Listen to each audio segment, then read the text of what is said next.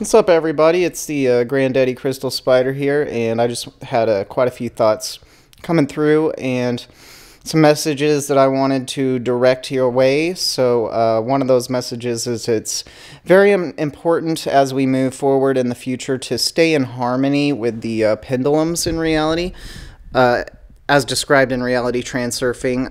If you're not familiar with what a pendulum is, it's a pretty easy concept to understand, but it's basically a very powerful force of energy in reality. An example is the federal government. You want to stay in harmony with these pendulums and not directly push up against them with large amounts of energy, because they will wreck your ass. And it can be very, very destructive to yourself, more so than the pendulum. And the reason why it works that way is because the pendulum is much more powerful than you are. And, you know, when we're looking at the federal government, for example, it's a perfect example of a pendulum that shouldn't be just directly pushed up against with a lot of aggressive type of energy. I had to learn this the hard way with what happened to me last year. I had created this website, killgovernment.com, and I don't know, I was kind of in this mindset of, you know, not being afraid of death and stuff, and that's good on some level, but you don't want to be reckless either, and you just have to realize that certain pendulums are going to be here for a large amount of time, because they're so large. That's the reason why you shouldn't be pushing up against these pendulums, is because they've got a lot of force and momentum behind them, and pushing up against them is possibly a good way to get yourself wrecked. Typically what these pendulums do, according to reality transurfing at least, is if you get out of harmony with them, they either destroy you or they move you out of their field of influence. And as anarchists, it's a very fine line that you have to tread here between, you know, telling the truth and being real, being true to yourself, being true to natural law and the truth itself.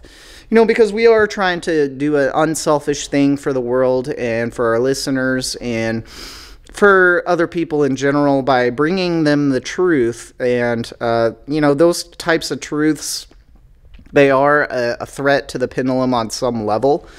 So, you know, it's important not to have an overly aggressive energy towards things that are much bigger, much more powerful than you are, if you want to stay alive and continue this fight long term and stuff. And, you know, for that reason, when you're dealing with people in reality who are working for a pendulum, you know, state enforcers, that kind of thing, you don't want to be aggravating them and you don't want to be causing them anger and stuff. You basically just want to be in your own lane, doing your own thing, not being overly threatening to their enforcers, you know, especially, or just the pendulum itself in general. So, you know, this is, of course, has got to be balanced out with not being a coward and you know, just being so fearful that you refuse to do what's right. And I'm not trying to really dwell on that, but, you know, in my example in my life lately is this threat to my garden that some local city employee in the city itself kind of, it's kind of silly, and I just see it that way, as it's just some kind of silly thing that happened that is not really a big deal, and for that reason I'm kind of expecting nothing to really come out of it. You know, I'm not trying to start shit. I'm not trying to let the pendulum steamroll me and control me either. I'm just kind of doing my own thing in my own lane. The garden's turning out fine. I'm still making progress on it. It's going to be fine. Nothing to worry about there, you know. But if you were to take it in a more destructive direction, what you would be doing in that case is taking it personally and starting a huge scene, starting fights with city employees and stuff. And that's just a good way to get yourself in court wrecked, you know. So let's not do that. Basically, what we're trying to do is safely, and keyword safety and safe. You want to exit, the destructive nature of the pendulum, possibly even remove yourself from its physical vicinities. In my case, getting out of the city because the cities are another example of large pendulums. The city has got its own rhythm, its own vibration, its own rhythm especially. And when you think of a pendulum swinging in all these different directions, that's kind of what I'm talking about here. So, the city that I'm in, it's got a lot of energy going on constantly, all the time. There's sirens going off. There's firefighters doing things, paramedics doing things, cops all over the place doing their thing. Basically, you just want to stay out of all of that, and stay out of trouble. Don't just, you have to. I mean, it's pretty simple explanation, but basically you don't really want to stand out in a way that is causing any kind of immediate problem for the pendulum. Unless you've got some exit plan immediately, it's best to just kind of lay low, do your thing, stay under the radar, And if you do that, harmoniously, and you're truly on a good path for yourself and for the people that might be listening to you, or the people, around you that you're directly helping as a part of your local network, you could say, the pendulum will typically leave you alone, because there is karmic law, and these types of occult forces, they have karmic law and justice that they have to pay as well. If they attack innocent people, there's a price that even large pendulums have to pay.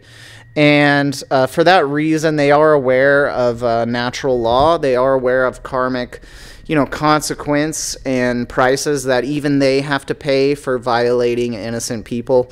So, you might think about that and wonder, well, how can the dark occult get away with torturing the innocent and stuff, and starting wars in other countries, and it just seems like it just endlessly goes on forever. But the actual truth is, whenever those pendulums get out of harmony with the other pendulums in reality that might be bigger than them, things like other countries, Ukraine war being a good example, it costs the pendulum. The pendulum loses momentum by going and acting out destructively against other pendulums. And a lot of these pendulums are, controlled by some kind of master spider, some sort of master hidden hand that's actually directing all of them. But they do also operate somewhat independently, as smaller pendulums there. It's kind of a coordinated game of master of puppets, as you could say. And these large puppet masters, they've got a lot that they're trying to coordinate all the time. It's a tremendously huge job to do what they do, and they've got millions and millions of employees around the world helping them with all their agendas, helping them keep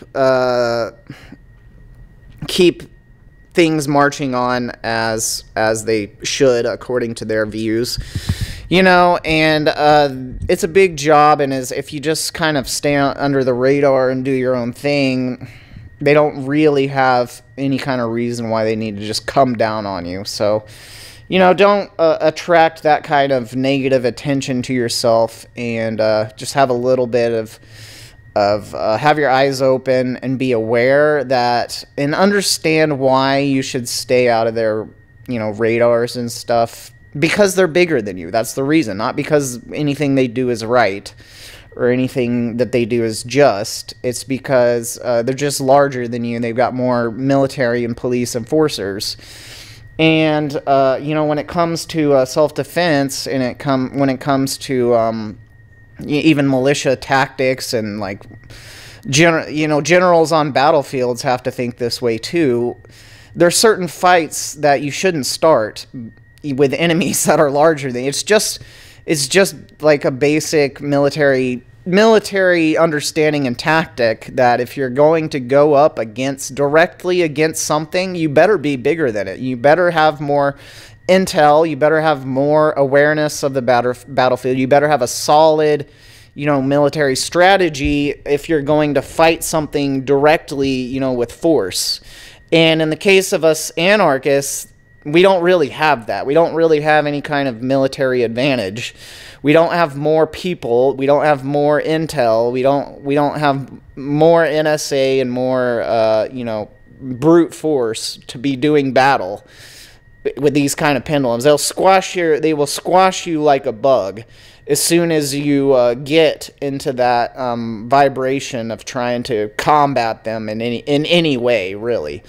So, things need to be done more tactfully and more practically to stay alive in the long-term battle and stuff.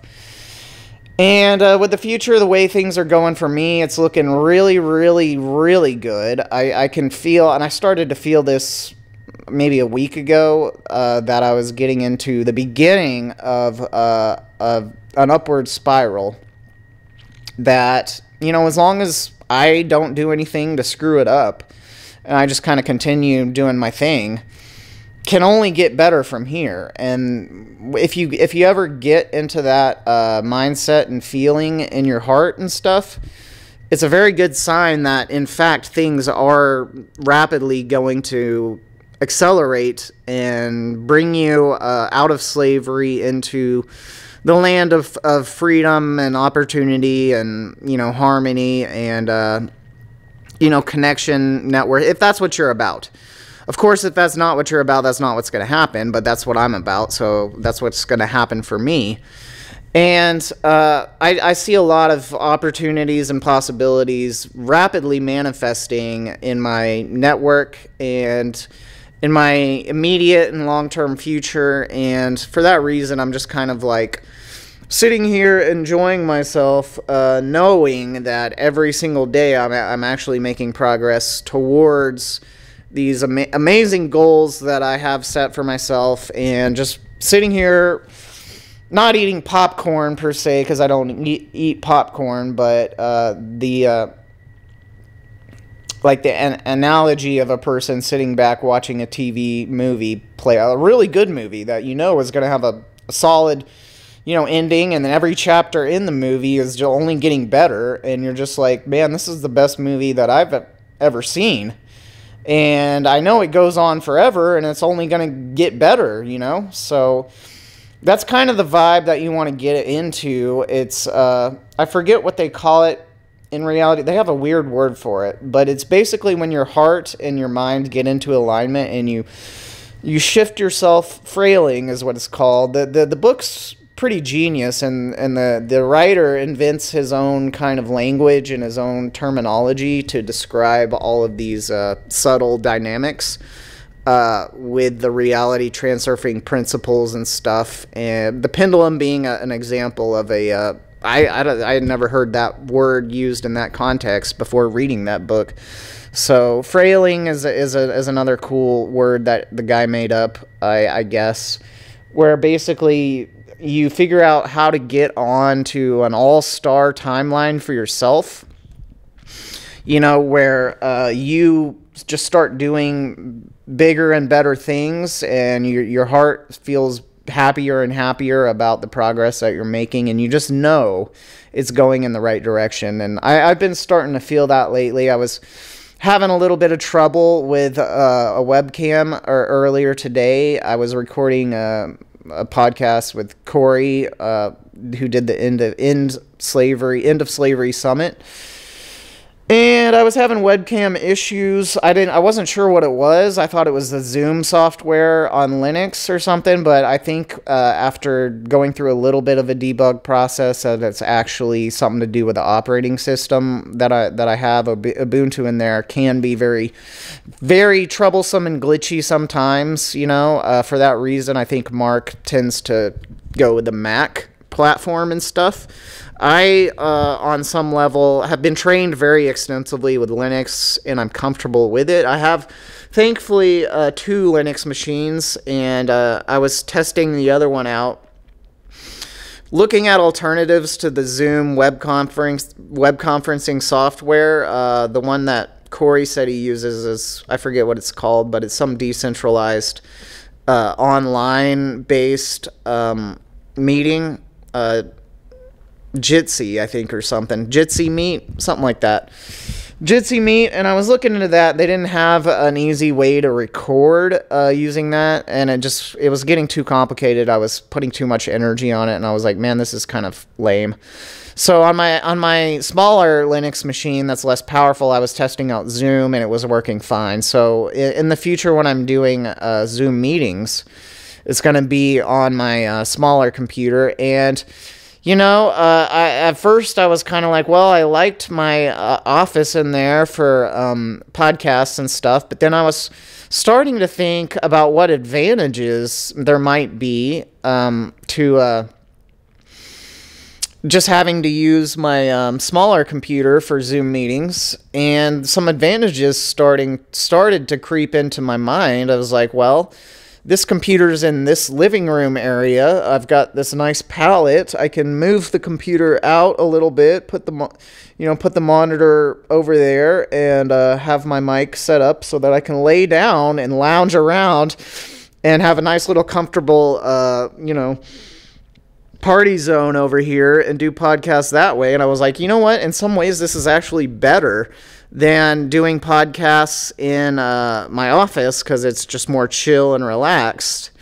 And I never would have seen or thought to even do podcasts in here, Zoom calls in here. But now that I was forced to, this is another concept in the book, Reality Transurfing, is seeking the advantage in situations. In really every situation is what the book says, is you want to always be seeking the advantages in every situation. And I kind of forgot that principle until I gave up with the other computer, and I was like, well, I'll just use that one for video data processing and this one for meetings. I didn't really like the way it was set up over there, in the corner. I was like, it's kind of cramped in that corner. It's not really, maybe my energy won't be on point if I'm just cramped up in some corner. And then I was like, well, okay, whatever. It's better than nothing. And then I started to think, I was laying down on my pallet. I was like, I could just pull the computer out here and have a little tripod with the video, the webcam, and just lay down. And I was like, yeah, that actually sounds way better and cooler than doing it in my office, and it's more unique too. And I don't know. So it's an advantage. It actually worked out, for the best. And that's just a small example. In the future, what I'm going to be working on is tribal sovereignty,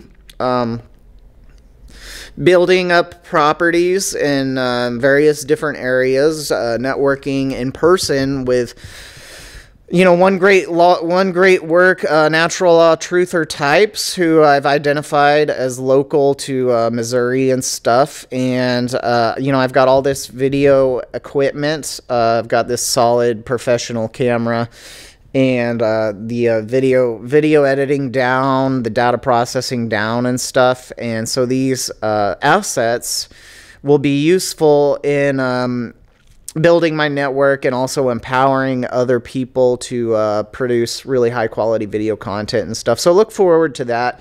Keep following me. Help me build up my subscriber base and stuff if you want.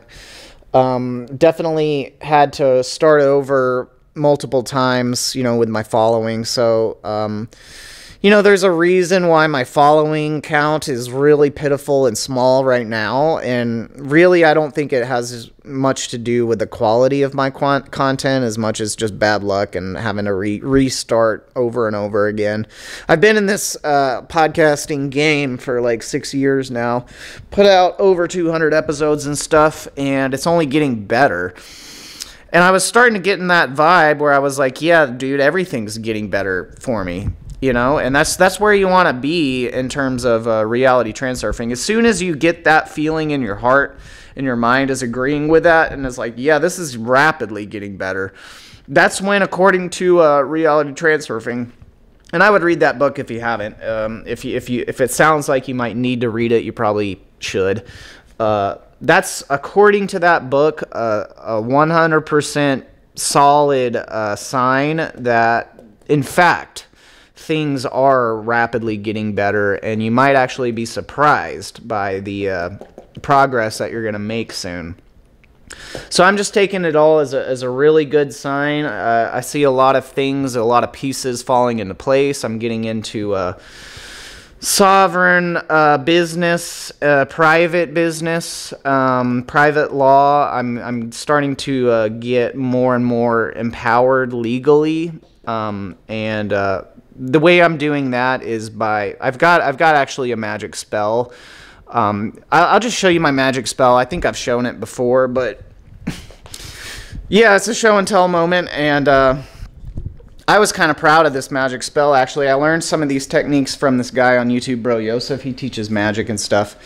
But yeah, here's my office. This computer that I was talking about over here, it's just kind of, more, it's a less intimate vibe in here and more left brain, I would say. This is where I do a lot of my left brain work. But I also have got this going on. These little babies are asleep right now. You know, they're nice. They're nice. You like having little babies like that, right? So anyway, here's my magic spell. Here's my magic spell. Hopefully you guys can kind of see what's going on a little bit, you know, but basically what I've got here is a Black's Law dictionary surrounded by a bunch of organite that I made. This is actually a new Black's Law dictionary, 11th edition, like deluxe. I ordered that on credit earlier, a month ago or so, and the idea was that I was going to learn how this black magic legal fiction stuff works so that I could then try to use it to my advantage. And you know, I had been researching for years a little bit. I had been researching, just hearing about people becoming legally sovereign in all these different ways, getting themselves out of U.S. Corp jurisdiction and stuff, here and there and everywhere. And apparently there's a bunch of different approaches and ways that people have accomplished these kind of things. And one of the latest ones that I had heard was becoming a state citizen. Another one is a U.S. national.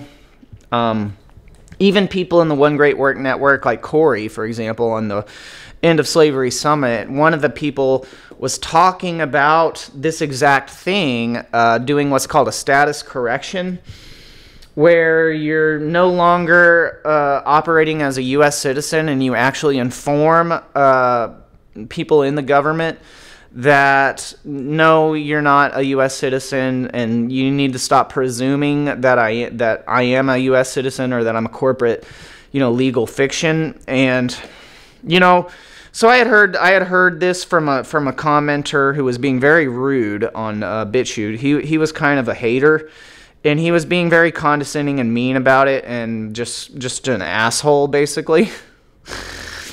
But I think he was on to something as far as the state citizen, you know, path. You know, I didn't feel comfortable taking the advice of some asshole I don't know who's being very mean to me on BitChute, and just, you know, he had linked some dinky fucking website that looked like it was an amateur website built 15 years ago with information that's probably outdated, and who knows if it's actually true or not. I saved the website in my bookmarks, you know, but I was like, there's no way I'm doing that without knowing more about this. And he was being very mean and not understanding at all, just being a fucking dick, you know. But you know, at the same time, I was like, yeah, that would be great. I guess it might be working for him, you know, but I just personally would prefer to know what the hell is going on with this stuff. And I was like telling him, I was like, hey, you can't expect me to just do this blindly. I would kind of like to have, be able to run this by a lawyer or some shit before I go and fill out this paperwork, So those was part of my intentions. And I had been hearing again from Bro Yosef and another guy about doing things legally to establish a sovereign tribe or private jurisdiction. Secure party process is something I've been looking into lately. This legal teacher on YouTube, he's really, really awesome. His name's Yusuf L. He's in tune with natural law, in tune with all this conspiracy information, and in the global battle for freedom. And he's got a pretty big following. I signed up for his online teaching university class. Super high quality information. I'm probably going to go down the route that he is prescribing for people.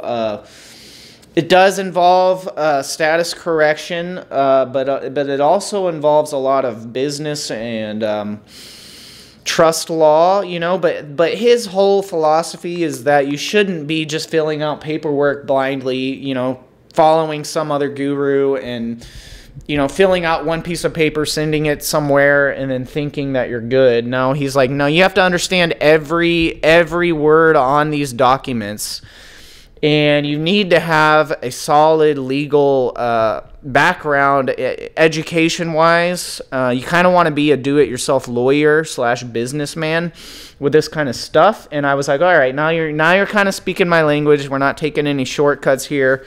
We're not having faith in random strangers we've never met online. We're not, just because the other way that a lot of people typically do, and he was saying people do this, is they find some guru, do one piece of paper, and they're like, all right, well, I did my one piece of paper. I guess that means I'm sovereign now. I don't have nothing to worry about. And oftentimes, he was saying you actually can get yourself in trouble that way.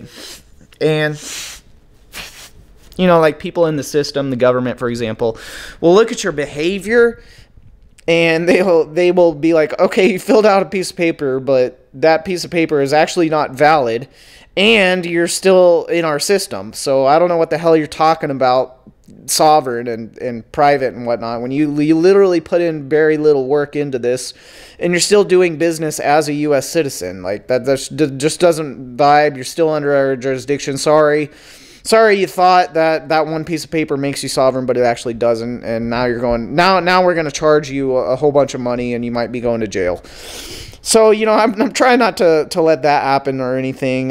So I am taking it very seriously. Like the intention behind that magic spell was to energetically bring me more knowledge about how the legal and business world works.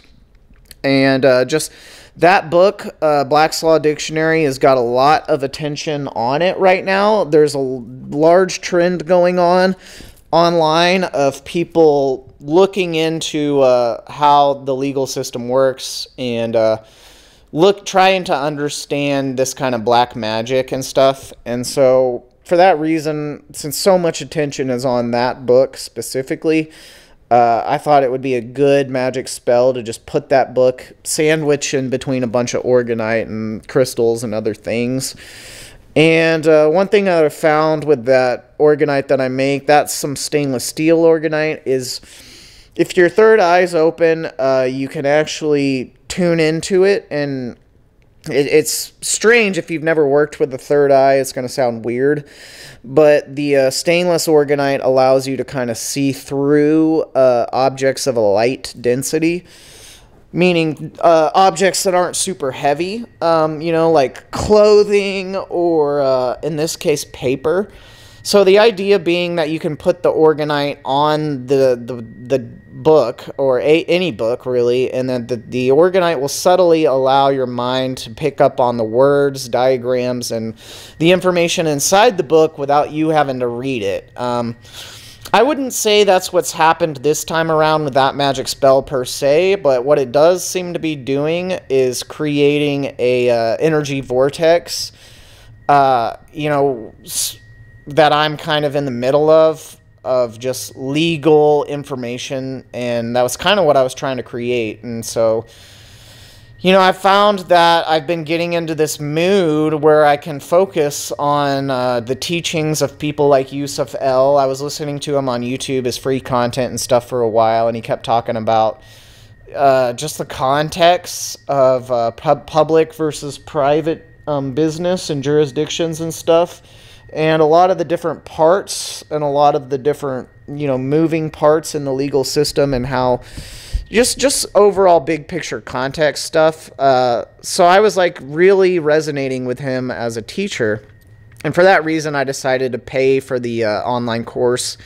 and go sign up for his online university. And so I did that, and I was looking, and he's got a lot of good information on there.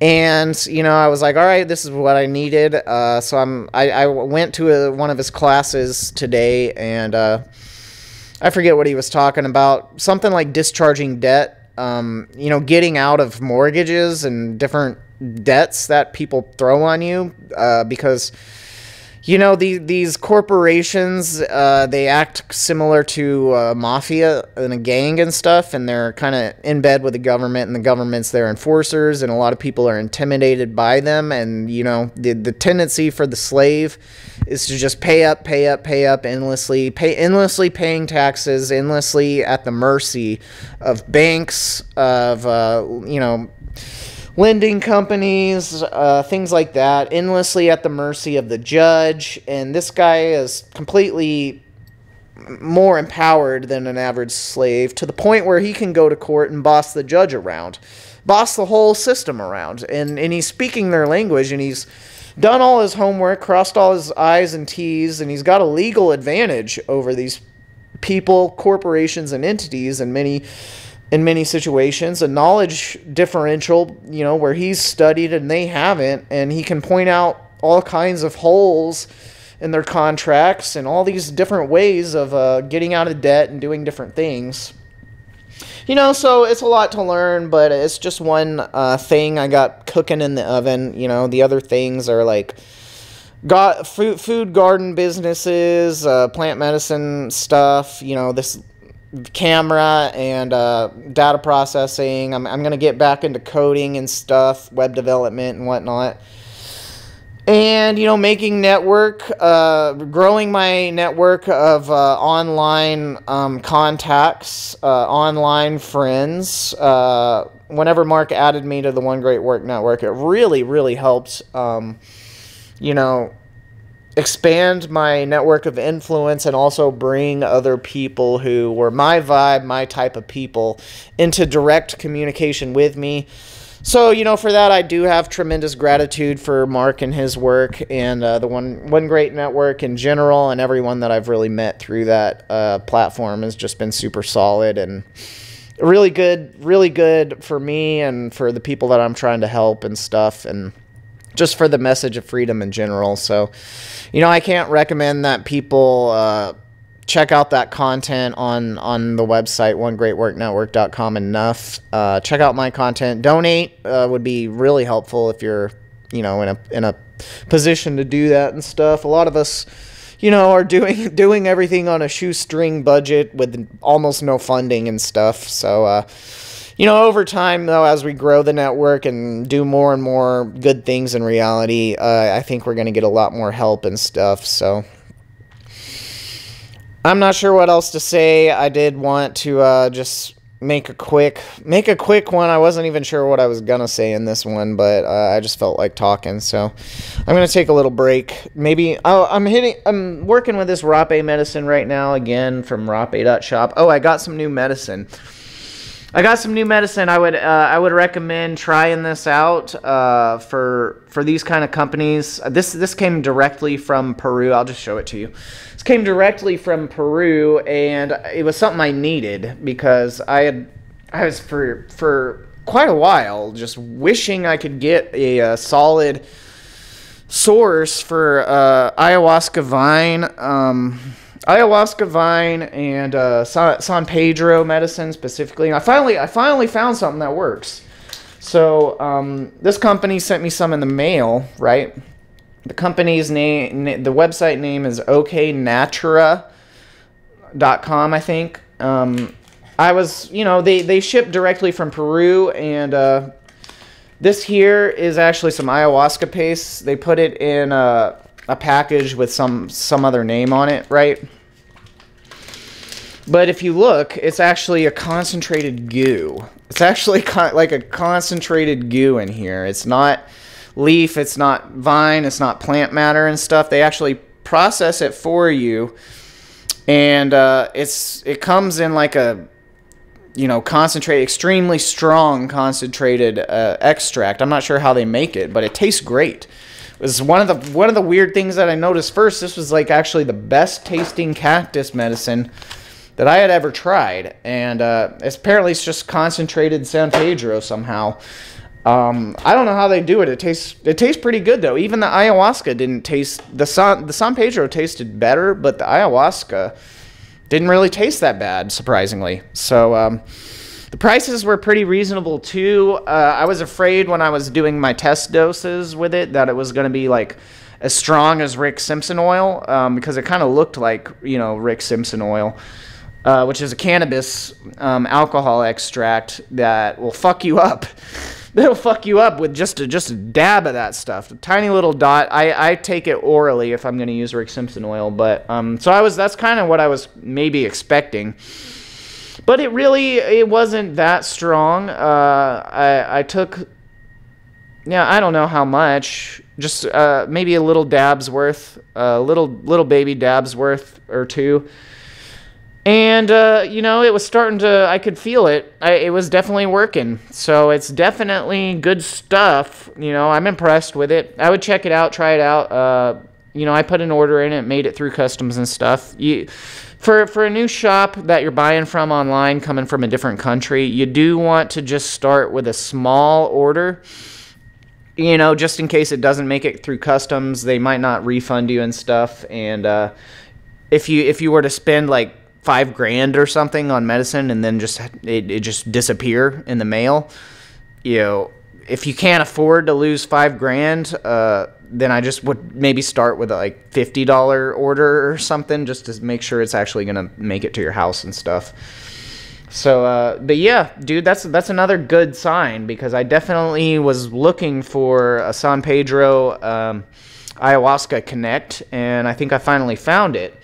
So for my listeners, I'm not really afraid to talk about those kind of things, just because I am, again, legally protected through Native American church and culture, and I even did have a little bit of a status change in my legal status on some level. I'm a legal Indian, actually, and I'm allowed to host ceremonies privately in the private domain. And I kind of am getting more of an idea of what that really means legally. Basically, what it means is you shouldn't be advertising a business, selling, hosting ceremonies for anyone to just come over. You shouldn't be buying paid advertisements. And I can actually do this for peyote ceremonies. I can do this for peyote ceremonies, but you want to inform your local authorities in your county, basically. Is how the legal process works through our church. If you're going to go to that route, which I'm not, I'm keeping everything private. But if I were to want to host public ceremonies in even here in the city, and create a public business where I'm accepting payments through a payment processor, I guess, I could do that, but there would be quite a few legal protection steps to get established that way. So that's not really what I'm trying to do. I am allowed to do as much ceremony as I want with any plant medicine, just by myself, and I can also facilitate for other people in a private setting. So it's a really cool thing. It's an example of what can be done legally when somebody comes into a higher understanding of the legal system, and how to write legal documents and stuff. So, special thanks to Man Found Standing, president of the New Haven Native American Church, and all the other medicine workers. In reality, there's a lot of these communities around and stuff, and it's really, really great work that they're doing because, in my experience, these kind of medicines are very, very sacred. They're very profound. The effects that they have on your, mental, spiritual makeup and stuff, and I've just had a very positive experience overall with that kind of stuff. So I'm very grateful for that. And again, it's only another good sign, that I was able to get some new medicines to work with. So that's just another example of, a part of my journey and the upward spiral that I'm kind of talking about. And, I don't want to ramble too long or anything. So, like I said, I'm hitting some of this rape that I got from rape. So this is one. Here's a funny story. I was ordering this rape.shop. They've got like 30 different medicines to choose from, at least 30 different different formulas of rape medicine that you administer through the nose with all kinds of different plants. They don't even put ingredients on some of them, so all kinds of different energies. This one though I was attracted to it. It was called Yawanawa Forca Feminina. So it's got the word feminine in it. And I'm like a fully integrated androgynous, bisexual hermaphrodite spiritually. I don't really talk about it that much. Typically when I'm doing video work, I'm usually in a male persona and a masculine kind of energy. I am right now. But I do have a hidden feminine spirit. It's basically like a woman that I will sometimes shapeshift into, and I'm I'm thinking so outside the box with some of this stuff. So outside the box with some of this. I'm not even saying it in a way that's bragging. It's just kind of funny to me, and I'm sure it's kind of entertaining to some other people too. But, my intention behind using a medicine like with the label Forca Feminina on it is that maybe it'll help me be more feminine, you know what I mean? Not all the time, but maybe it'll empower my feminine side to be more beautiful. I don't know. We'll see. We'll see. It's a really good. The smell of that stuff was just great. I have no idea what they put in it. Literally no idea what's in that stuff. But it smells great. It seems to have a pretty nice effect on me. Hopefully it'll help me be more attractive and beautiful, as a female and stuff. That's kind of what I'm going with. I'm an experimental type of, outside the box thinker, but I do like to experiment a little, pioneer a little bit, set examples and stuff. And I'm not saying everyone should follow my example by any means, I'm not saying that. I'm just saying, somebody's got to try new things. Somebody's got to try something new if we're going to make discoveries here. So, to make this a little more entertaining, but also to be honest about things that sometimes go through my head, what I would like to see for myself over time, and use your imagination here. This is a very personal journey and a personal story. And I might say this, and then you might say, oh, well, that's never going to happen. That sounds impossible. But I'm just kind of like, well, how do you know? It could never happen. I would love to see it happen personally, but what I would like to see happen is I become physically more and more, again, both masculine and feminine. It's not like I'm trying to just only be a female. I would actually like to eventually get to the point where I can actually physically shapeshift into a really attractive woman, and then shapeshift right back into a man physically.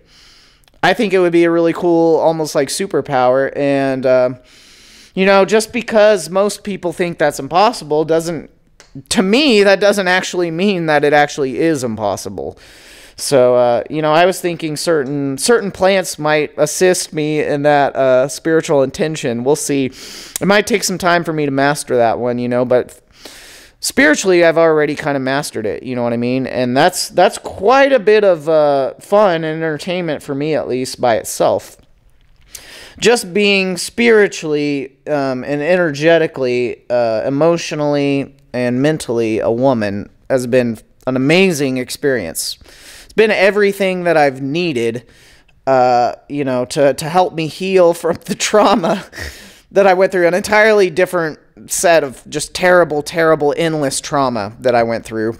It wasn't as bad as like what happened to me last year, you know, but it was more of like a slow creeping, just emotional death, just emotional sadness, depression, death of just being a man, a young boy and a young man. What do you call it? Like a teenager and stuff. A preteen, adolescent, a teenager, and then a young adult who is really not matured fully. God, it was just terrible. It was just the worst experience. I mean, it wasn't the worst, but it was bad. It really sucked. I was really depressed about it, extremely frustrated, you know, just because of male sexual desire that I could never, ever find a healthy outlet for, and a healthy way of balancing that, and a healthy, you know, a healthy way of coping with that even. It was just something that was constantly just wearing me down all the time, making me, like, hate life, literally. Like, hate myself, hate life, thinking that I was just doomed. You know, that I was always going to be some kind of weakling beta male that never gets girls and shit. I mean, that's where I was for like solid 20 years. And I thought it was never going to end. It was a nightmare. It was a nightmare. I would study game online and stuff, and pick up artist communities and shit. You might not be aware of such things, but I went pretty deep into that literature and you know, culture and stuff. There's some lessons to be learned there. It's not like all of it is just toxic masculinity or something. You know, I did pick up quite a bit of good advice from that. You know, it helped shape me into the person that I am now. But none of these people were teaching full-on male-female integration. Nobody almost that I had ever heard in reality taught those things. I did find it once in an occult book written by Nicholas Schreck, of all people. Mark Passio's mentioned Nicholas Schreck on his podcast. He used to be a Satanist. I don't know if he still is. He released this book at some point called Demons of the Flesh, about left-hand path sex magic. And I was like, well, that's interesting. So I downloaded the book, printed it off. I didn't really read it for years. But in the book, they actually broke this down. They actually said exactly what I came to experience firsthand through my own shadow work. And, you know, being catalyzed by plant medicines, you know, like ayahuasca, mushrooms, and peyote and stuff, cannabis too, I actually had the full-on male-female integration experience by myself with nobody guiding me in that direction. It just kind of spontaneously happened to me, partially because I was in this sexually frustrated beta male condition chronically for 20 years, and I was like trying to get past it. I was I was like focused on it hard, and I couldn't figure out any way to let it go. It was distracting. You know, I wanted to do the great work in podcasting and be a positive change in the world and stuff, and but I just couldn't. Mentally, I couldn't focus because I was just constantly worried about trying to get girls and shit. You know, trying to have girlfriends. And it just never, ever would work out. Girls hated me. They literally hated me. And I was like, why do they hate me so much? I can't figure it out. It was like, I tried to learn game, and I just couldn't do it. I just couldn't do it. It would fail every time. You know, but I kind of got the principles down, and one of the teachings in the pickup artist community that I can never figure out. I could understand them with the left brain. I could get what they're saying, and I can understand why it would work.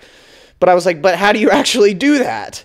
So one of the teachings is that if you want to be good at picking up women, the thing that you should never do, and you should just not be this person, is a person who wants women so bad that your life is like, you're unable to, exactly like I'm described, you're emotionally fucked up over it, and you're unable to cope. You're unable to cope, and you're just obsessed with getting girls, and it's so much to the point where it's distracting, and you don't have any other purpose other than that.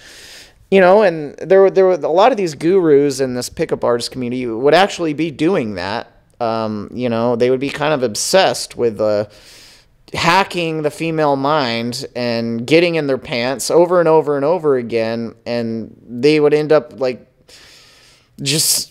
It's probably unhealthy. If you were to ask me now, it's like those people probably had some kind of sex addiction, some kind of problem, and they might have been causing quite a bit of trauma being that way. But there was some little tips and tricks that I learned along the way, but they didn't ever work for me, and I was just like, well, damn, even like the best pickup artists in the world can't fucking help me, attract a mate and shit. It was just pathetic and terrible. It was literally pathetic and terrible, and it never fucking ended for me. Never fucking ended until one day I fucking graduated from it. And I almost feel like I've got more game than even they have on some level. Like, and it was a very weird way. It was a very fucking weird way. I did not expect this to be the answer to all my problems. But now that I'm past it, it actually makes perfect sense, and it was the answer to all my problems. So, if you happen to be resonating on any level with that, hopefully you're not, because that was a really terrible place. It was like masculine fucking hell. It was masculine hell that never fucking ended. And the only way that to make it, to ease my pain, was for some woman to come along and then like be my girlfriend. Was literally the only way that I could see out of it. I was like, nothing else is going to do it, bro. Like, I can do the great work. I can try to entertain myself with music and try to work out and better myself and shit. But, I still want pussy and ass and stuff. I still want to fucking be with girls. And like, until I have a girl, like, I don't know. I was like, I just kind of obsessed, man, in an unhealthy way. In an unhealthy way, obsessed. And I'll admit that. It was very unhealthy. And I just couldn't see through it. I couldn't figure it out. And I finally did. I finally figured it out. And it might not be what you want to hear, if you're in that mindset. And I don't think very many of my listeners are in that beta male mindset. In that desperate fucking, little boy masculine mindset. Hopefully you're not. But if you still are secretly or something, you still secretly wish somebody could help you, get some. I can help now. And what I would tell you is it's not what you want to hear, but you have to find it inside. You have to find it inside in your own consciousness and makeup. And if you can ever find it inside, you no longer need it externally anymore. And that was the genius of this male-female integration process that, happened to me. And ever since I accomplished that, I've never fucking had a girl problem again. Ever since then. The whole thing ended. The nightmare was completely ended. I graduated and I moved on entirely. So I don't have that problem anymore. I haven't for about 3 or 4 years now. And it was strange. I didn't expect to find my soulmate and my, female balancing force internally. But that's where it was. And I can't even say that it was there the whole time. I'm not sure if it was.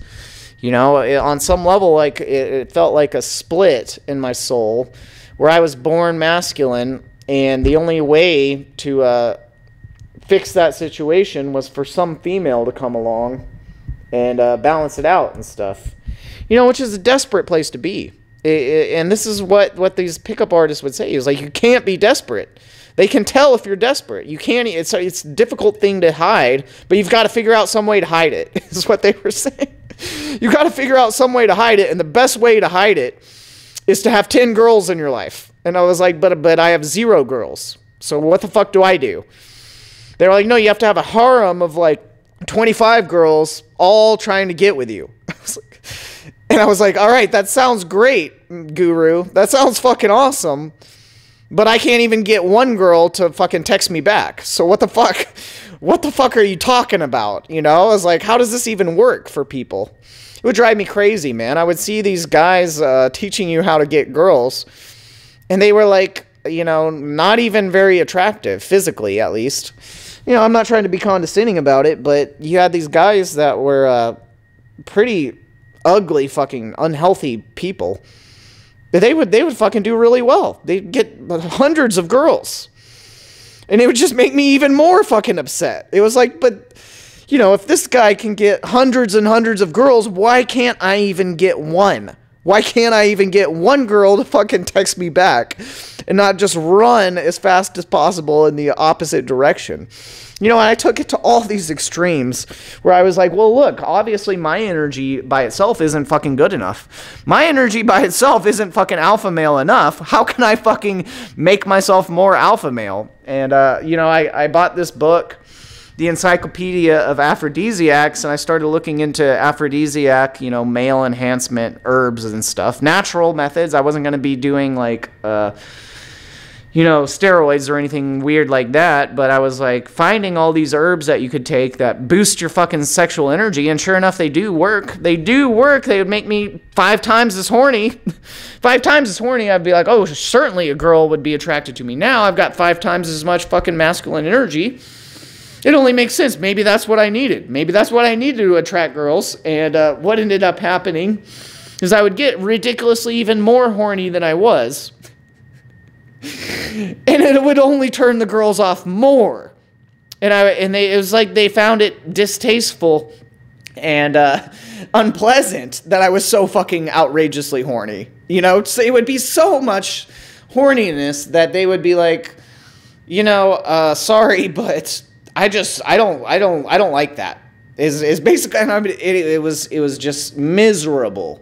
You know, but eventually it led to me, with all the peyote and the shadow work and ayahuasca and different things too, eventually I got past it. So that might have been part of the process of me getting over it. But I guess since you've listened this long into the video, I might as well tell you my ultimate secret to game, so that if you've got this problem, even just a little bit, even if it's still bothering you just a little bit, we can just move you past that, you know?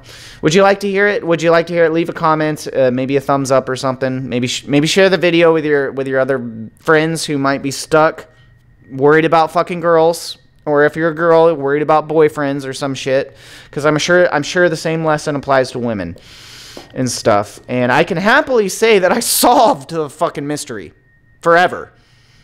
I'm forever solved this, what do you call it, like a paradox or something, about what you're supposed to do being born in a male body, you know, being attracted to women physically, and having terrible fucking game that no matter how hard you try, never gets better. No matter how hard you try, it only seems to get worse. It only seems to get worse no matter what you try to do to make yourself more attractive, beautiful. You know, exercise a ton, study supposed pickup artist, master pickup artist. Like Mystery was one of my favorite gurus. He's legendary in that community. He's an OG. Legendary, you know, I guess you could call it pimp energy or something, you know. Not in the violent kind of way, but he's a legend, man. I was studied all his material, and I was trying to implement it, and I was like, not working. 0 results for years and years, over a decade. 0 negative results. Negative results, man. Like the girls, they literally hated me. So that's like negative results. They're not just neutral to you and overlooking at you like some fly on the wall. No, they see you and they're just like, oh my God, make sure that guy doesn't talk to me. Please. Make sure he doesn't get anywhere near me. I can laugh about it now because I really wasn't, in this predatory mindset. I wasn't trying to be, some rapist or something, evil like that. I wasn't trying to manipulate them or take advantage of them or anything weird like that. I was just like horny. I was just like fucking horny, bro. And the only solution I saw to that problem was get a girlfriend and fuck her a few times. Literally, dude. That was my only fucking solution, and I was stuck in that mindset for decades, bro. Decades. And it was hopeless. It was just tragic. I was totally emotionally eaten up by it. Couldn't focus on anything. Like, I couldn't focus on work. I couldn't focus on things I was doing in life because I was just constantly fucking sad. Sad, frustrated, and, hating on myself. Different things, all kind of different things. I tried to do law of attraction and stuff. I would try to do, positive mantras, tell myself I'm a pimp and I do have confidence when nope, no confidence at all, not a pimp, not fucking any of it. But I tried to try to, what do you call that? Predictive program yourself. I don't know, law of attraction kind of stuff. That didn't work. Nothing worked. So what finally did work, and I can finally feel it deep in my bones that I am, in fact, good at game now. I am, in fact, good at game, even though I'm not a rich billionaire. Even though I'm not a rich billionaire, I'm actually fucking dead broke.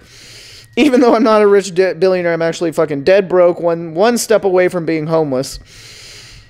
At least I fucking don't need women anymore, you know what I mean? On that level. What I do need is, tribe members, other anarchists to network with, people with good hearts that are trying to help the world heal, people ready to build a paradise and stuff. I'll take some more of those people. Not being desperate or anything like that, because I do as good as I can do on my own. I'm a pretty driven person, so I expect to be very beneficial that way, even if no one else wants to throw down or help at all, At least I'll be, fighting the battle alone. But other tribe members, I think we would just get the job done a lot faster that way. But yeah, on to the game talk for all you desperate beta males or beta females or whoever else might be listening. Old men who are just laughing at me. Even I have no idea who might be listening to me on the internet, dude. It could be anyone. It could be someone's little kid or some shit, I have no idea who's listening to me right now. I'm sure it's a variety of people. If you're in the One Great Work Network, you can give me a high five or something because I did finally overcome that shadow, that was bringing me down. I finally did enough shadow work to get past a legitimate mental, emotional hang-up and issue that I had that was preventing me from being my best self, preventing me from being an effective person, and really just causing me constant baggage and trauma, constant negativity, constant bad emotions, constant trauma. And, it was something that I emotionally and spiritually had to get past. And I literally thought it was never going to happen. Because I was, had all my power external. I was always like, well, some other girl has to be the one get me past this. I can't fucking do it. I'm horny, bro. I was like, I can't fucking get past this shit by myself. It's not how it works. Like, I'm horny. I need a girl to make me not horny. To make me feel good. You know what I mean? And what these pickup artists were all saying was like, no, bro, don't. That's the 100% wrong way to try to get girls. So I was like, well, I hear you, but that doesn't change anything. Me hearing you and understanding that in my left brain helps me zero help with that advice. So there were, I was missing something. They might have been missing something too, because they weren't teaching what I found to be the way to actually get over that. So I'm going to lay it out for you. I will warn you, it's a little bit personal. You know, it's something that you might try. You can do it in your own way. I'm not going to make it X-rated or anything weird like that. But basically what you want to do is there's multiple different techniques, and they're all more or less mental.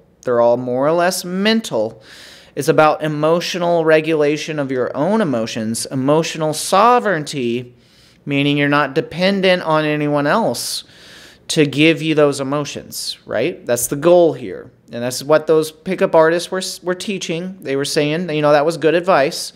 They were saying you can't be needing women for anything. You can't be, you know, it was funny. They would even say, like, as soon as if she's an attractive girl, as soon as she detects that you're less than 1% needing her for sex or something, it's like the more attractive she is, the more in tune she's going to be with that energy, because she will recognize it on a dime. She'll recognize it instantly. As soon as you show 1 ounce, 1% neediness in any stage of the seduction process, as they would call it, the instant that you show the tiniest amount of fucking neediness, if she's a dime piece, what does she do? What they would say is she's going to turn away from you, run to the nearest alpha male, and give him all her attention and forget about you. And you'll be crying in your milk all night because you just spent so much time trying to get after this 10 that you secretly knew you just had to be with. You just had to have her. And you were just emotionally invested in that. For hours and hours and hours, you followed her around for maybe even days. Thought you were getting close. Thought you were about to get some. She was flirting with you, touching you a little bit, talking to you. You know, you thought it was going great, but you just got into that neediness for 1 second. And it was like, bam. She instantly fucking got off your arm, walked right over to some alpha male, and damn, you never saw her ass again. They were saying that's how the game works. That's the game, man. That's the game. You got to have 0% neediness at all times. At all times. Especially if you're trying to get those dime pieces and stuff. That's what they were saying. So I was like, okay, but how? That doesn't make any sense to me. And it makes sense logically, but how the fuck do you actually do that? So here's the method. What you do is you have to have your own feminine energy on tap. On tap, your own, meaning that it's not external to you. It has to be internal feminine energy. If you're a man, if you're a woman, it's going to be the opposite. You know, if you're a female, you're going to have your own masculine energy on tap at any time. It has to be your own, coming from you, not from anyone else, not some hoe that you got on a leash, not from your wife, not from your girlfriend, not from your other friends or whatever, not from your harem, unlike what they were teaching. Unlike what they were teaching, no. See, what I found out is it has to come from you as an individual, right? So you have to have your own feminine energy on tap at all times. We're ready for you, you know, that you're in control of and that you can do whatever you want with. And it's a weird thing to say. It's a weird thing to say because I do have a masculine body and a male voice right now. So, like, what the hell am I even talking about? So hear me out. If you're interested, if you think you might receive value from this, you know, if you've got problems with the opposite sex and stuff, hear me out. I'm going to take my time to explain this. But we'll start with just a meditation, right?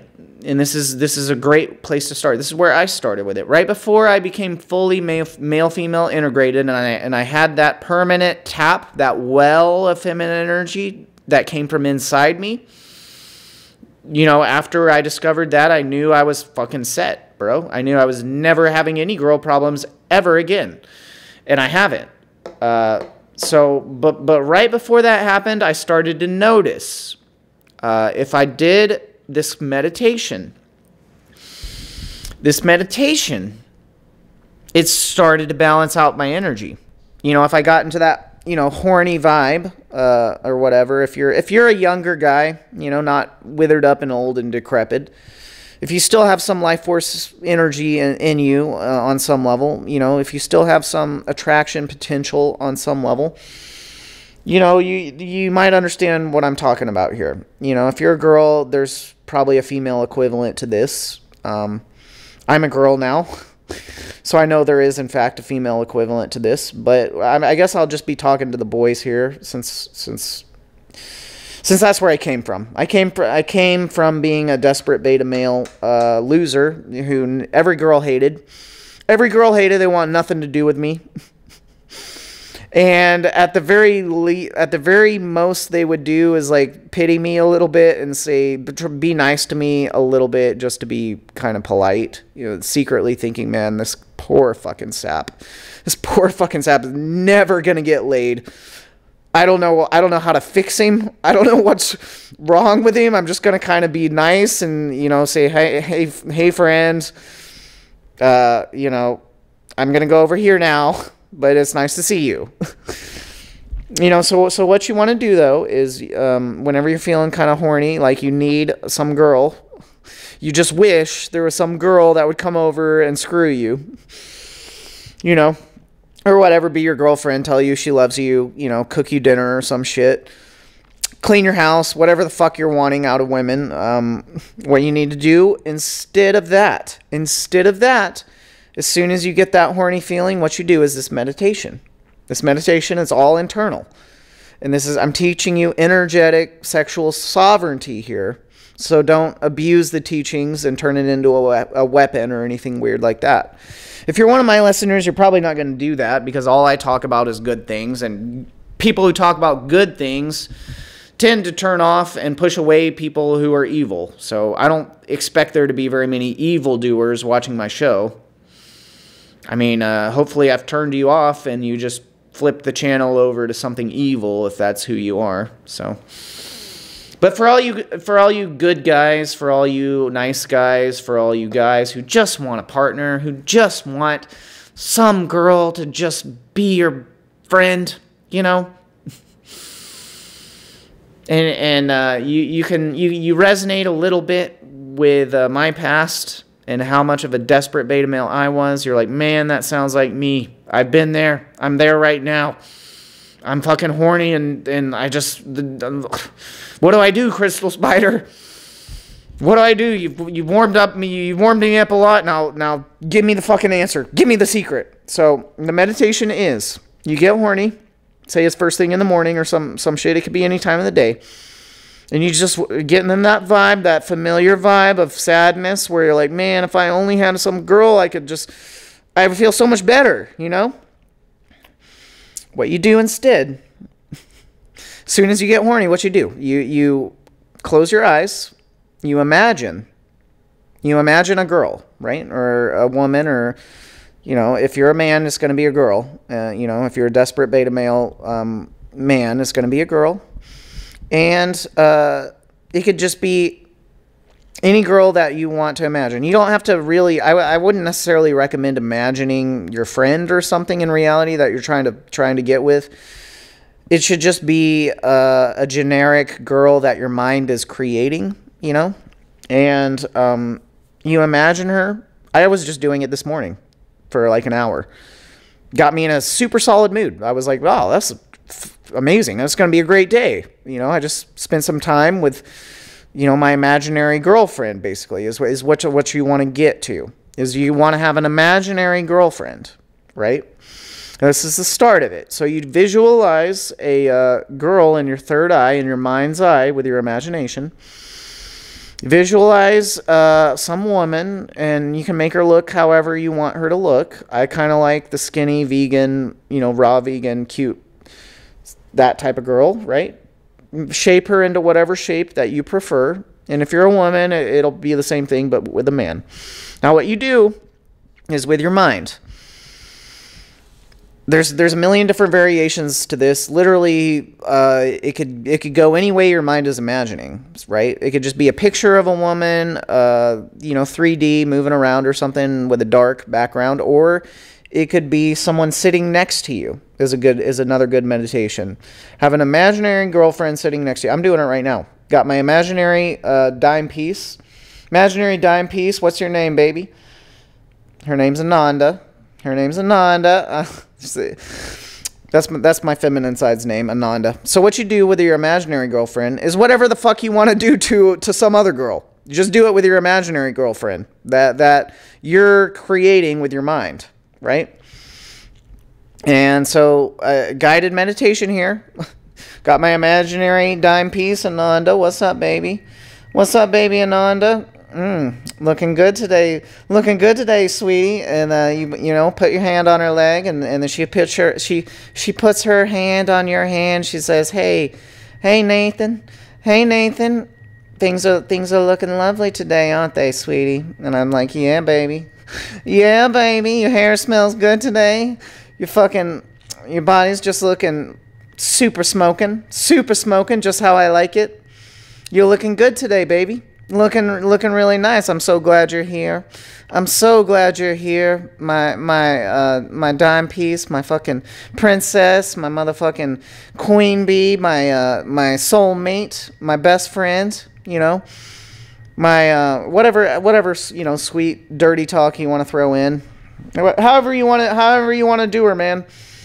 And that's just warming up. That's just warming up. You can then go and act out all your, masculine, frustrated energy or whatever. I would suggest be nice to your imaginary girlfriend, right? Be nice. Make sure it's consensual and stuff. Like, legitimately, though, it does work better. The meditation works better if she's not fighting you. And you got to make sure she wants it. And she's, excited to be a part of this. So it gets deeper than that, though. That's just the first level. That's the first level of this balance your sexual energy meditation here. And become a non-needy alpha male, I guess you could call it. A non-beta, non-needy guy that's constantly turning women off because you're so needy and all you want is sex and stuff. So that's the first step, right? You have an imaginary girlfriend, and say you're laying in bed, like I was earlier today, feeling that kind of like desirous kind of energy. Your imaginary girlfriend could just come into your bed with you, and then you can like act out some sexual fantasy with a visualization. And what I started to notice right before I fully male-female integrated, because it gets a little deeper than this. This is just level 1. Is if you'll do that for maybe 30 minutes to an hour, for as long as you're just horny. For as long as you're just horny. And for men, the horniness thing, it might not be as much that for women, although they sometimes do get horny. For men, they can be very horny, and especially when you're not balancing the energy, then what typically happens for a horny beta male is they just end up permanently horny every day.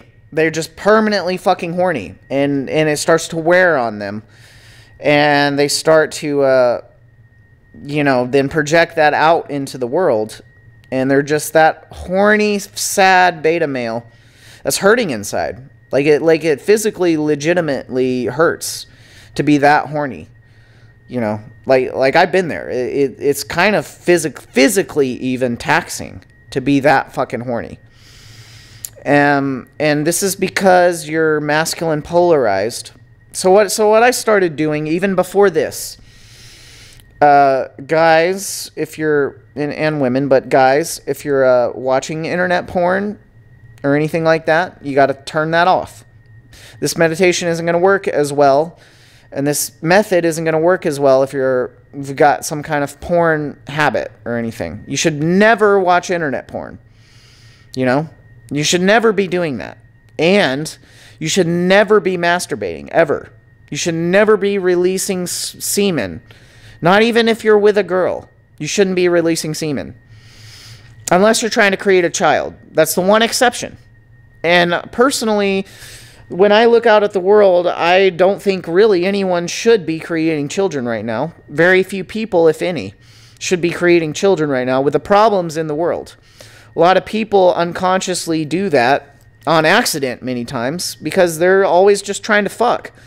You know, they've got these sexual hang-ups. They really want to act that out. This is a safe way to do that that doesn't involve any other people. And it doesn't involve creating another person. So this is full sexual sovereignty, full-on sexual empowerment. And it's a very healing process for yourself that gets you into a condition where you're not needy anymore and you're fulfilled. You're fulfilled just by yourself.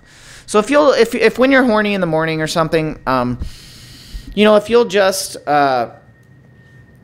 that meditation, visualize your imaginary girlfriend, looking however you want her to look, and then even take it a little bit further with the visualization and with the meditation. You could see, this is getting into third eye and more imagination, almost technology here, almost like a consciousness technology. But what you can do is put your male body into the imaginary simulation, you could say. Say your brain was some kind of computer that could create a video game for yourself. As an analogy, create kind of like a simulated room or something, a simulated environment, and the environment can have all kinds of different objects in it. It could have a bed, it could have a couch, it could be an overlay matching the current physical room that you're in. So I'm in my living room now, but I like I said, I've got an imaginary goddess sitting next to me, Ananda. And she's just a figment of my imagination that I created, basically, And so, you can create an environment for yourself. You can create a partner for yourself that way, an imaginary girlfriend. It sounds kind of childish and kiddish, but it's actually a secret. It's actually an occult secret. And actually, it's a spiritual technology that you can use to come into balance sexually, so that you're not turning women off anymore and you're not desperate and needy and never going to get laid that way, and always be disappointed with that. You know what I mean? Like, maybe you could get a few partners, but they're never going to be right for you. They're never going to be your dream girl. You're always going to feel disappointed because you're with this other person, but you can't let her go because she is pleasing you physically on some level. Been there myself. It's not a good place to be. So, but the thought of being single is also terrible because you're never going to get another girl or anything, not anytime soon. You're not going to just go down to the bar and then pick up every single attractive girl at the bar. Deep down that's not you. You're actually some beta male. You're actually some beta male with no game, and you're afraid of losing your girl. Because you're not going to get sex for years, possibly, if ever, again. But now you don't have to worry about that. So this is step one. Create your artificial, computer simulated mind simulation with your imaginary girlfriend. Then feel your imaginary hands in the simulation. You don't have to use your physical body because this is all mental. This is a form of mentalism, and it's a way of physically balancing your energy, and it does actually work that way. So what you'll see is if you'll just dwell in that fantasy for 30 minutes to an hour when you're feeling horny, you can feel your male persona. It's going to get deeper when I get to the second stage. This is still stage one. You feel your male spirit body, let's say, your male astral body, in the simulation, in the mental mind's eye creation that you created.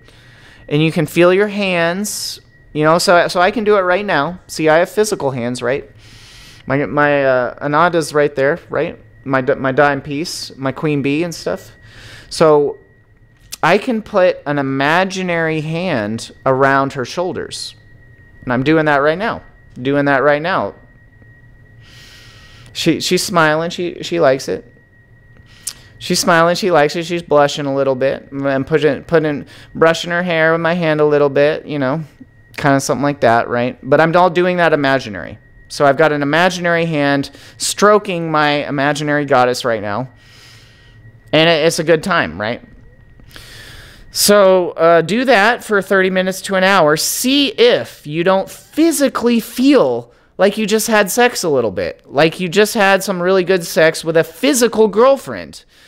What I've noticed with this type of energy work, sexual energy balancing work, you do have to dwell in the fantasy for a little bit longer than it would take to balance your energy out to, you know, having physical sex with a physical person. Having physical sex with a physical person or any kind of, you know, sexual experience, it doesn't have to be actual sex. You could just be sitting next to a girl, putting your arm around her, that kind of thing, flirting. If you have a physical partner, the energy can balance out quicker, right? It's more intense physically, and it can take your horniness level down faster. And it can balance you and cool you off and get you into a balanced state quicker. But as an individual, not just as a man, but as an individual in reality, the problem with that is in order to have that experience, some other person has to consent to that. And another person, other people do their own thing all the time, you know? Like I've had girlfriends before. Half the time they're not with you. Half the time they're not horny. Half the time they're not feeling that. Half the time they're over in some other physical location doing something else. And when you're horny now, even if you had a physical girlfriend, it's not even going to help you most of the time because they're not even in the house. They might be like taking vacation for 2 weeks or something, you know? They might be out in the club flirting with other guys or some shit. So, you know, you're not going to have someone else's energy on tap 24/7. So that isn't sovereignty. That isn't sexual sovereignty. Even having, you know, a wife or a girlfriend that's really good for you, that is solid, that's not the type of sexual sovereignty and ultimate empowerment that I'm really talking about here. What I'm talking about is having it internally, both polarities, and being able to balance yourself out by yourself and perpetuate that state of harmony, happiness, balance, pleasure, and, you know, positivity without anybody ever needing to even look at you. So if you're a guy and you're attracted to women, you know, it would be great if there was 10 beautiful women around you who loved you with all their hearts at all times. You know, but that's just not the reality for a lot of people. It's not my reality. It's not my reality at all. And you know, I can't let that get me down. I can't let that get me down because if the minute that you let it get you down, well, now you're less attractive and you're never going to even be able to manifest that anyway. You know, because women do like men with good emotions and good energy, and men who are happy on their own, you know. And the same for women. And men, I guess, they prefer women who are emotionally independent and not super needy and stuff and don't have, like, you know, addictive personalities and just clinginess is what they call it, clinginess. You know, that might be fun for the first night, but you know, in that movie, Wedding Crashers, they had that funny scene with that girl that the guy meets, and he calls her a stage 5 clinger because, yeah, they fucked, and she just won't get off of him, and it's getting weird, and he's starting to get all these creepy red flags, and he's like, uh-oh, I've got to get as far away from this girl as possible. You know, that's a real dynamic that does happen, you know, to people where they kind of desperate for a boyfriend or desperate for a girlfriend, and whenever they get a little bit of attention, they just cling on, right? And the problem is as soon as you do that to another person, they just start to get turned off. They're like, uh-oh. Now they're not attracted to you. Now they're repulsed by you, and if they're a solid, like, dime piece, what I hear is the second that you do that, they've seen it 10,000 times before. They put you in the category of all the other losers that they thought were alpha males. You know, because some of these dime pieces, as in the pickup artists, you know, we hear about it. Some of these 10s, they've seen everything, bro. They've had guys chasing them since the time they were like, since they were so young that it's creepy and ugly, you know.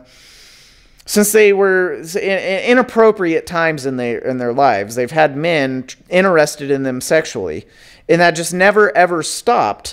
And you know, they might be 35 now, but they're still a fucking dime piece. And every single interaction they've had with a man, it seems like, has been something like, well, the man secretly wants to fucking get with me. You know what I mean? So they've got this highly sensitive social radar, and they pick up on all the cues. They pick up on your energy in ways that you can't even dream of perceiving. Like it's almost like they're telepathic or something. And they as soon as your mind goes and you project one thought saying that, oh my God, this girl is so amazing. I hope nothing happens to ruin this. I don't know what I would do without her. I've got to get this girl. It's like they instantly know you're thinking that, and the attraction that she feels for you tanks, goes to the bottom, loses interest, runs away from you, and deletes your number, and you never see her again. Is what I've heard reportedly. That's how that works. And you know, so we're still talking about stage one. Hopefully I've covered that in a way that makes sense. You know, you can act out a sexual fantasy with an imaginary partner that you created, right? Now, what I found out when I fully male-female integrated, that imaginary partner is actually you, right? That imaginary partner is actually your feminine side. And if you'll just interact with her and give her all of your male attention, you're directly pumping up your own emotions and your own satisfaction, so much so that if you'll dwell on that fantasy for 30 minutes to an hour, physically, it'll tone your energy down. It'll actually feel like you had physical sex. And you don't want to be touching yourself either. You don't want to be masturbating while doing this. Again, because if you release sperm, your energy level tanks. That's another occult principle that not everyone knows, is that sexual fluids and orgasms actually drop your magnetic energy and your energy potential. And it's really bad for things like exercise. It's really bad for horniness levels, which on some level can be used as raw material to make yourself into a more attractive person. But it's not just about attraction. It's also about power and manifesting using law of attraction. Kundalini and sexual energy can be used, and this is a known occult phenomenon. I'm not the only one who does this. You can use a strong sexual current, a strong sexual charge, and a strong sexual energy. When it's off balance, it manifests itself as horniness, right? It manifests itself as horniness, especially if it's chronically off balanced, you know, meaning you've never balanced it out yourself in your whole life. Then you're chronically horny, and it starts to be very, very off balance. And I don't feel like that's really the best way to manifest personally. But the idea is you want to conserve that sexual energy and not release it by jacking off, watching internet porn, and orgasming. Even when you're having sex with a physical woman, if that were to happen, unless you're trying to create a baby, tantric sex is basically about having sex but not orgasming and not releasing sperm. And if you've never even thought of this, if you've never even gone there, you would, as soon as I say something like that, you would say, oh, but you would get blue balls. It would be painful. So, you know, that's just not going to work for me. What you'll find out is if you stop masturbating for months and months, you don't actually get blue balls. You actually feel kind of like you had a full body orgasm almost, but you didn't release sperm. You didn't have that orgasmic release of energy. What actually happened is that kundalini that was concentrated in the sacral chakra, as you can call it, in the testicles for a man, is actually pulled into the rest of your body, and then you experience that kind of pleasure. And when it's combined with that physical female energy that the female would be providing, in the case of what I'm talking about today, you're providing that energy yourself, okay? Because you don't have some girl that's in love with you at all times. You know, you need to be able to do this yourself with nobody else participating. If you want to be sexually sovereign and have that unshakable male, you know, it's not even male, it's an unshakable sexual prowess and confidence, you know, that non-neediness that allows you to be attractive. I'm not going to say that's the ultimate way of, you only need to do that and you'll be set, because obviously you're going to want to be a good person who helps the world, who tells the truth, and who's part of a global solution. If you want to really have good game, I would recommend you do that even more so than having balanced sexual energy. If you're at least a good person who's in it for the right reasons and doing on-the-ground solutions, you know, telling the truth and has integrity and stuff, that's probably more important than even having balanced sexual energy and good game and stuff, you know, because good karma is not a complicated thing to figure out. And who wants to be with someone who's like a sadistic, narcissist, sociopath with bad karma that has terrible priorities and is only out to hurt people and take advantage of people? I mean, only somebody with some kind of mental problem who's a masochist or something, you know, who's insecure and doesn't respect themselves would even want to be around a person like that. So you don't want that to be you. And for that reason, if you want to have a truly good game, you need to be a part of a global solution, the awakening of all humanity, and help people by telling them the truth. You know, maybe go build a permaculture, you know, community or something. Do something important with your life other than just trying to fuck girls. If you're trying to have truly good game, you know, that's what I do. I mean, we'll see if it works out. It doesn't matter if it works out is the thing, though. It doesn't fucking matter. To me, it matters 0%. I could care less whether or not that gets me laid or not. I don't fucking care about that. Because, again, I graduated from that vibration of even giving a fuck at all about whether I ever get laid. It doesn't matter. Matters to me 0%. I could care less. You know, if I never get laid, that's probably good, because then we're for sure not going to have any kids. You know what I mean? And I just don't, like I said, I don't think the world's in any kind of condition to where it's safe to even be having kids. Because these kids, man, if you're not careful, they'll end up like me. You know what I'm saying? Completely traumatized, abused, and, you know, obsessed with becoming free. Which, being obsessed with being free is good. But it would be better to just be born free and not born a slave, if you know what I mean. So let's work on that. And what I found is that, I thought of this, but if you were to create that world, probably you're going to get laid a bunch more, because all the girls will subconsciously know that, hey, it's safe to have kids. It's safe to have kids. The world's all cleaned up. There's no pollution. I'm eating good food. There's a bunch of infrastructure. There's no enemies in reality at all. We took care of all that shit. We took care of all that shit. And now you know, when I'm horny, I don't have to worry about, you know, what's going to happen to the kids, or if this man is going to take care of me or some shit, because it's all fucking taken care of. People wonder why there's a problem relating between the sexes. And part of the reason why that is because it's a dangerous fucking climate everywhere. There's slavery going on. There's abuse going on constantly. People are being, you know, traumatized, abused by the banking monopoly system, by the dollar matrix. It's crooked. So we're going to move on to stage 2. I'm about to run out of batteries on the camera. I'm just going to save this file. We're going to move on to stage 2, and you're going to like where it gets. It's going to get even deeper than what's already happened. You can ask me questions if I'm somehow not being clear enough about this. I'm going to hit the rape, use the bathroom, and I'll be on to, this is already a long video, so We'll be on to stage 2 here in a second.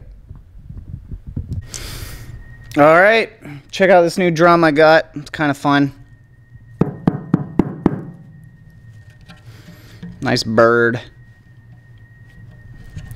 Fun stuff. But yeah, so on to the stage 2 of this process. And this is where it's going to get so deep and so profound that hopefully I'm fixing quite a few people here, because this information can fix a lot of unhealthy sexual dynamics with people. You know, you've got a lot of predatory men or even unconscious men who are causing women problems because of this issue of unbalanced sexual energy. You know, that chronic horniness that I was describing, the obsession with sex, the obsession with trying to rack up, you know, more and more numbers. What do they call them? Notches on your belt. You know, just trying to get with every single girl and then think you're a fucking man because you fucked, you know, 10,000 babes and stuff.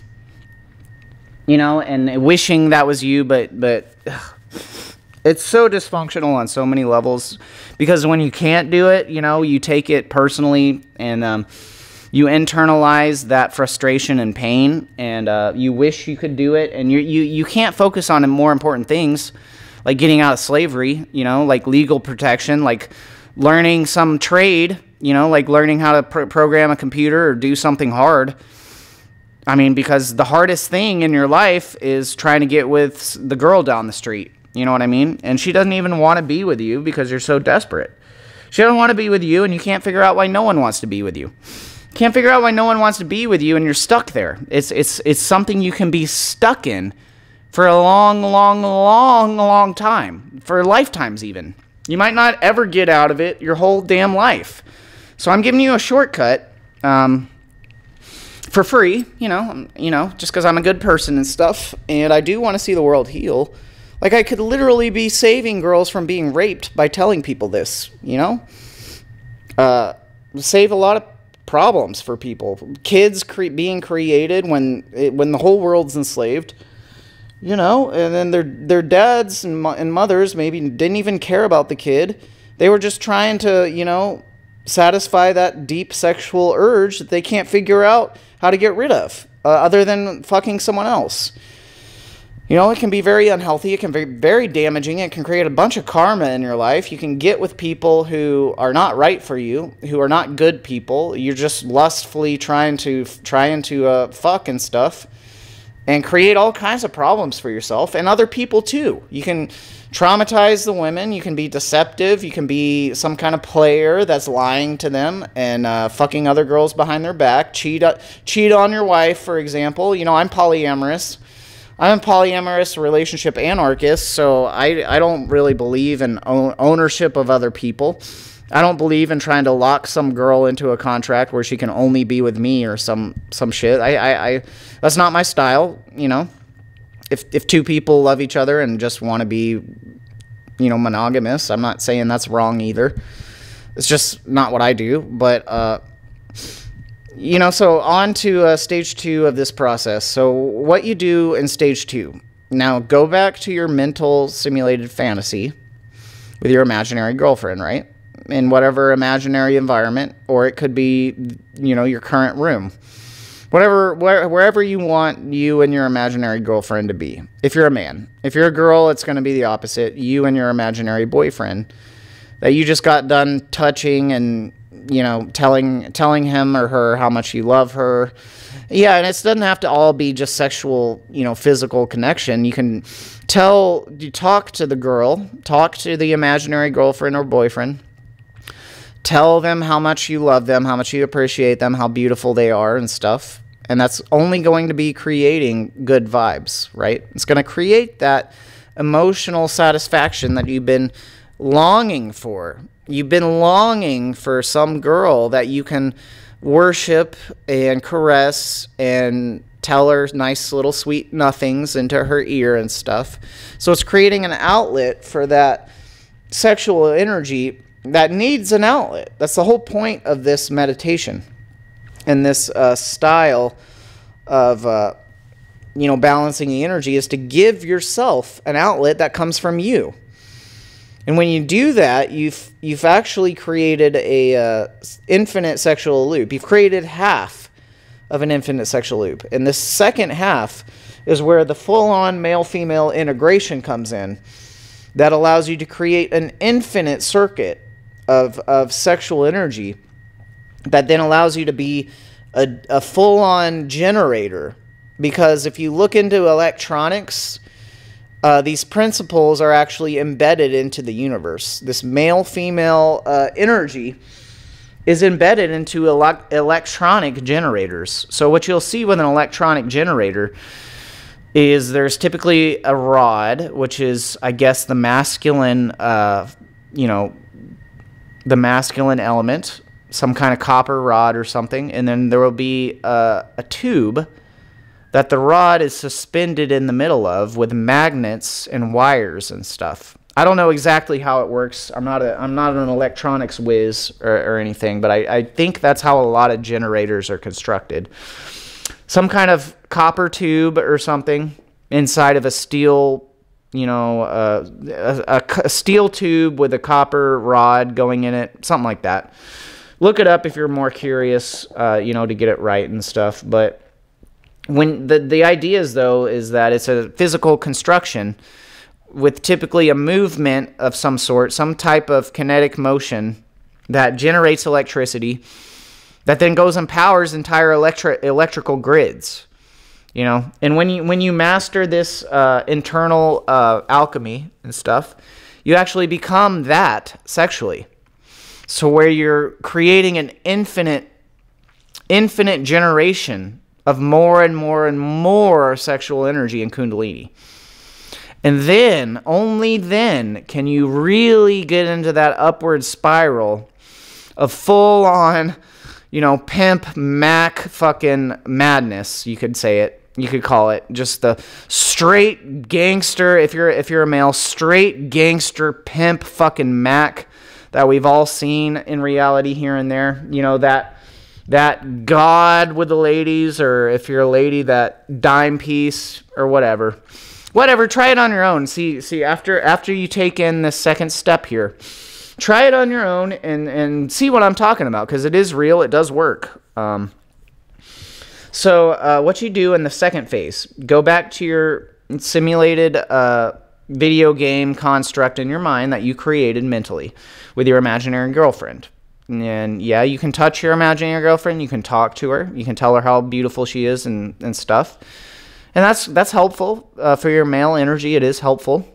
Now what you do to take it even further and deeper and more powerful is now use your mind. You might need a little bit of psychedelics or cannabis or something to stimulate your third eye, but you don't have to have that. You can do it sober.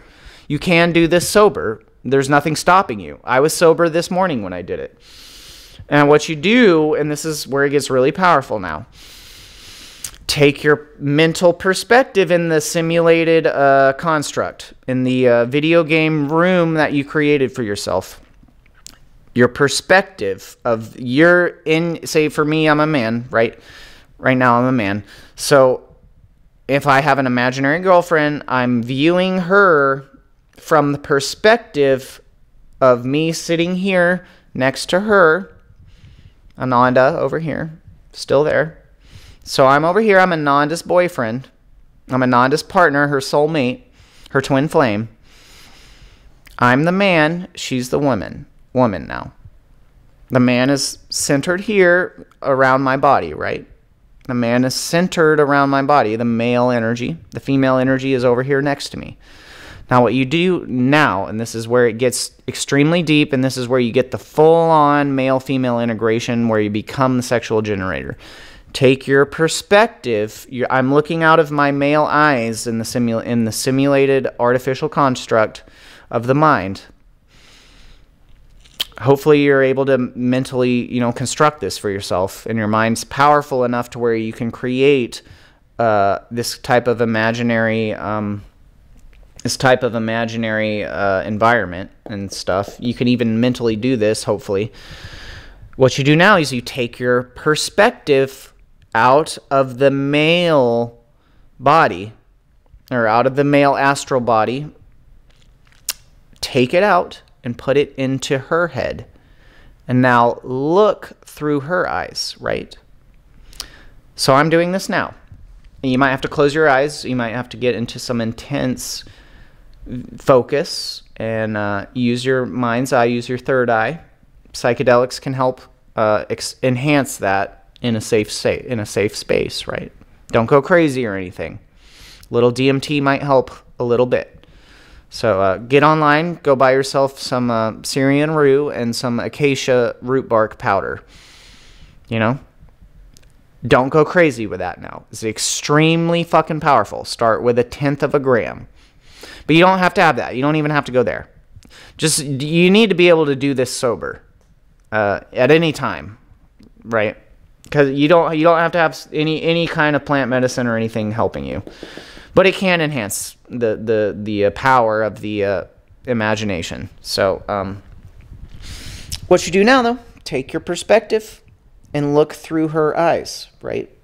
If you had a soul, a seat of your consciousness in your head, in your body, you want to be able to take that soul and almost astral project and go into this other astral body that you created, your imaginary girlfriend, your imaginary wife, or your partner, or your soulmate, twin flame, whatever you want to call her, your imaginary hoe, or whatever the fuck it is.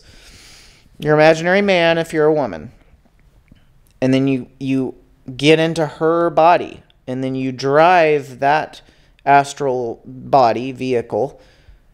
And now you're in a woman's body. You're in an imaginary goddess's body.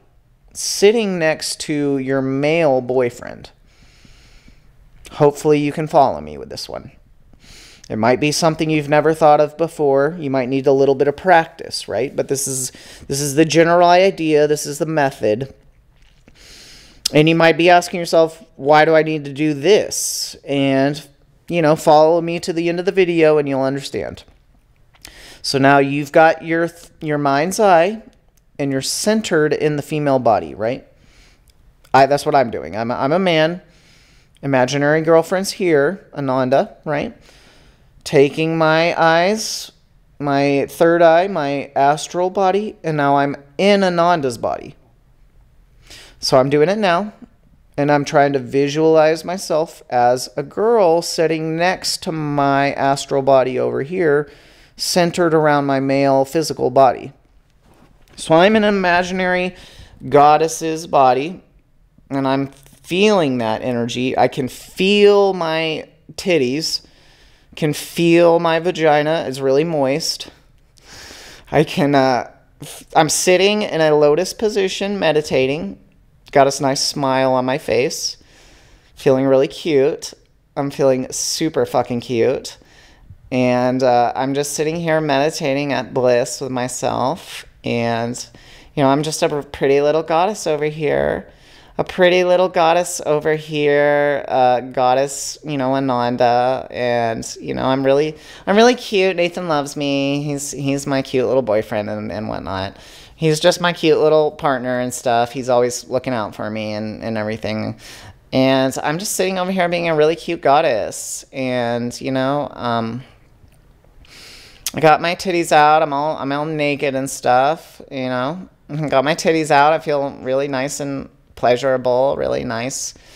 It feels really good to be in a female's body. It's a little bit different, you know. Things are a little bit looser, I would say. Things are a little bit lighter, less, you know, less concentrated and more loosey, kind of goosey.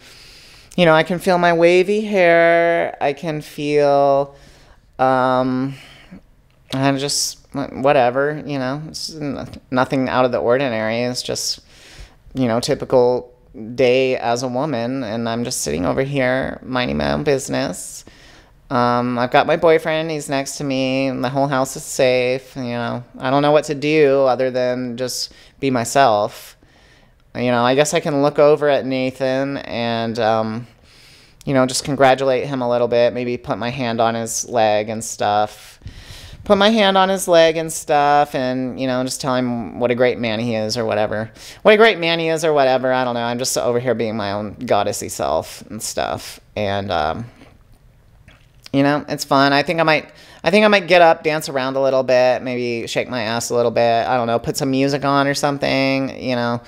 Get up, do my hair, even walk around the house, you know, show my body off a little bit. I know Nathan's watching and stuff, so I might as well just wiggle it a little bit. I might as well just, you know, turn around and look at him.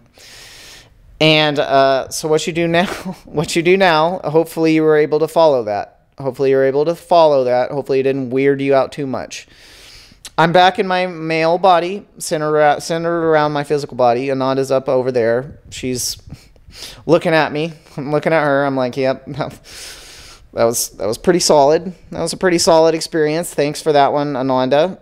And then I'm going to go back to Ananda's brain, back into Ananda's body, astrally over there. I astral project, and now I'm a woman again. So let me do that real quick. Yeah, and then I put my, you know, put your hand on your hip and, like, shift your hip to the side, and then, you know, maybe do some girly little, you know, gestures or something and say, yeah, that was pretty fun, Nathan. So, what else are we going to do? What else are we going to do? It's my house. I'm the queen bee here. You know. I don't know what to do other than walk around and look cute. I don't know what else to do other than walk around and look cute. You know, try to turn Nathan on a little bit. Maybe we can attract his attention and just have some fun here. I don't really know. Okay, so what you do though is you go back and forth between your male astral body and your female astral body. And now you have two astral bodies. So what you did is you divided your consciousness from a unity consciousness into two separate astral bodies. So you split yourself into duality, right?